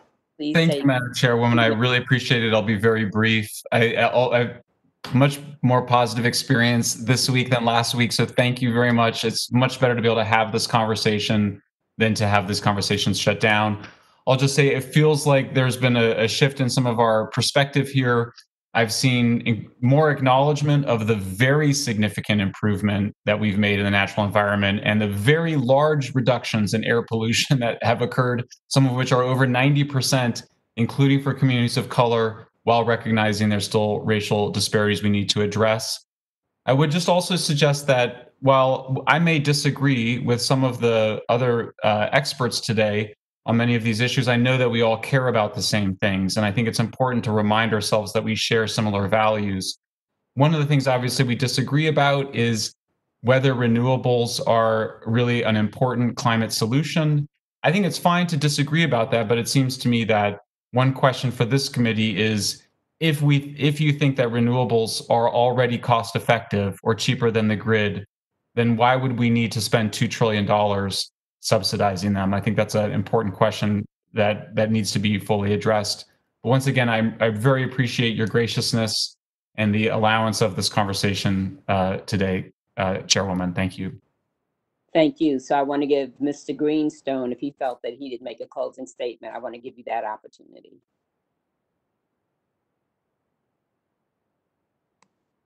Or summarize what I think is the point of my testimony and I see as the broader issue here. And I think we're taking there's a risk that we're taking a very simple issue here and making it much more complicated than is necessary. So let's just start with the facts. Climate change is going to impose very substantial costs on our well-being. The new research that I did with my colleagues says that the mortality risk from temperature change, the costs of that are at least an order of magnitude larger than was previously understood. I think that's cause for a revision of our understanding of the damage to climate change. That's one. Two, switching from a high emission scenario, which is very similar to what we're on now, to a moderate emission scenario has the potential to be one of the greatest public health policies of all time. It would protect lives of people in the United States. I highlighted some of the districts that would benefit the most and people around the world.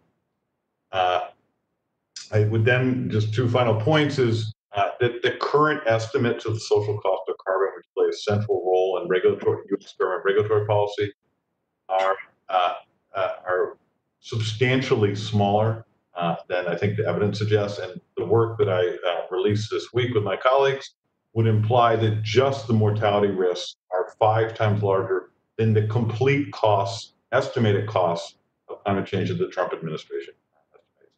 And my final point is, I think there are many, many policies that are available, all of which would have the flavor of causing fossil fuels to be penalized for their contribution to climate change, and would level the energy playing field in a way that I think people would have a hard time disagreeing with, that would produce benefits that exceed their costs. Thank you very much for the opportunity to participate. Thank you. And I'm going to try this again. In closing, I want to thank our panelists for their remarks, and I also want to commend my colleagues for participating in this important conversation. With that, without objection, all members will have 5 legislative days within which to submit additional written questions for the witnesses to the chair, which will be forwarded to the witnesses for their response. I ask our witnesses to please respond as promptly as you are able. This hearing is now adjourned.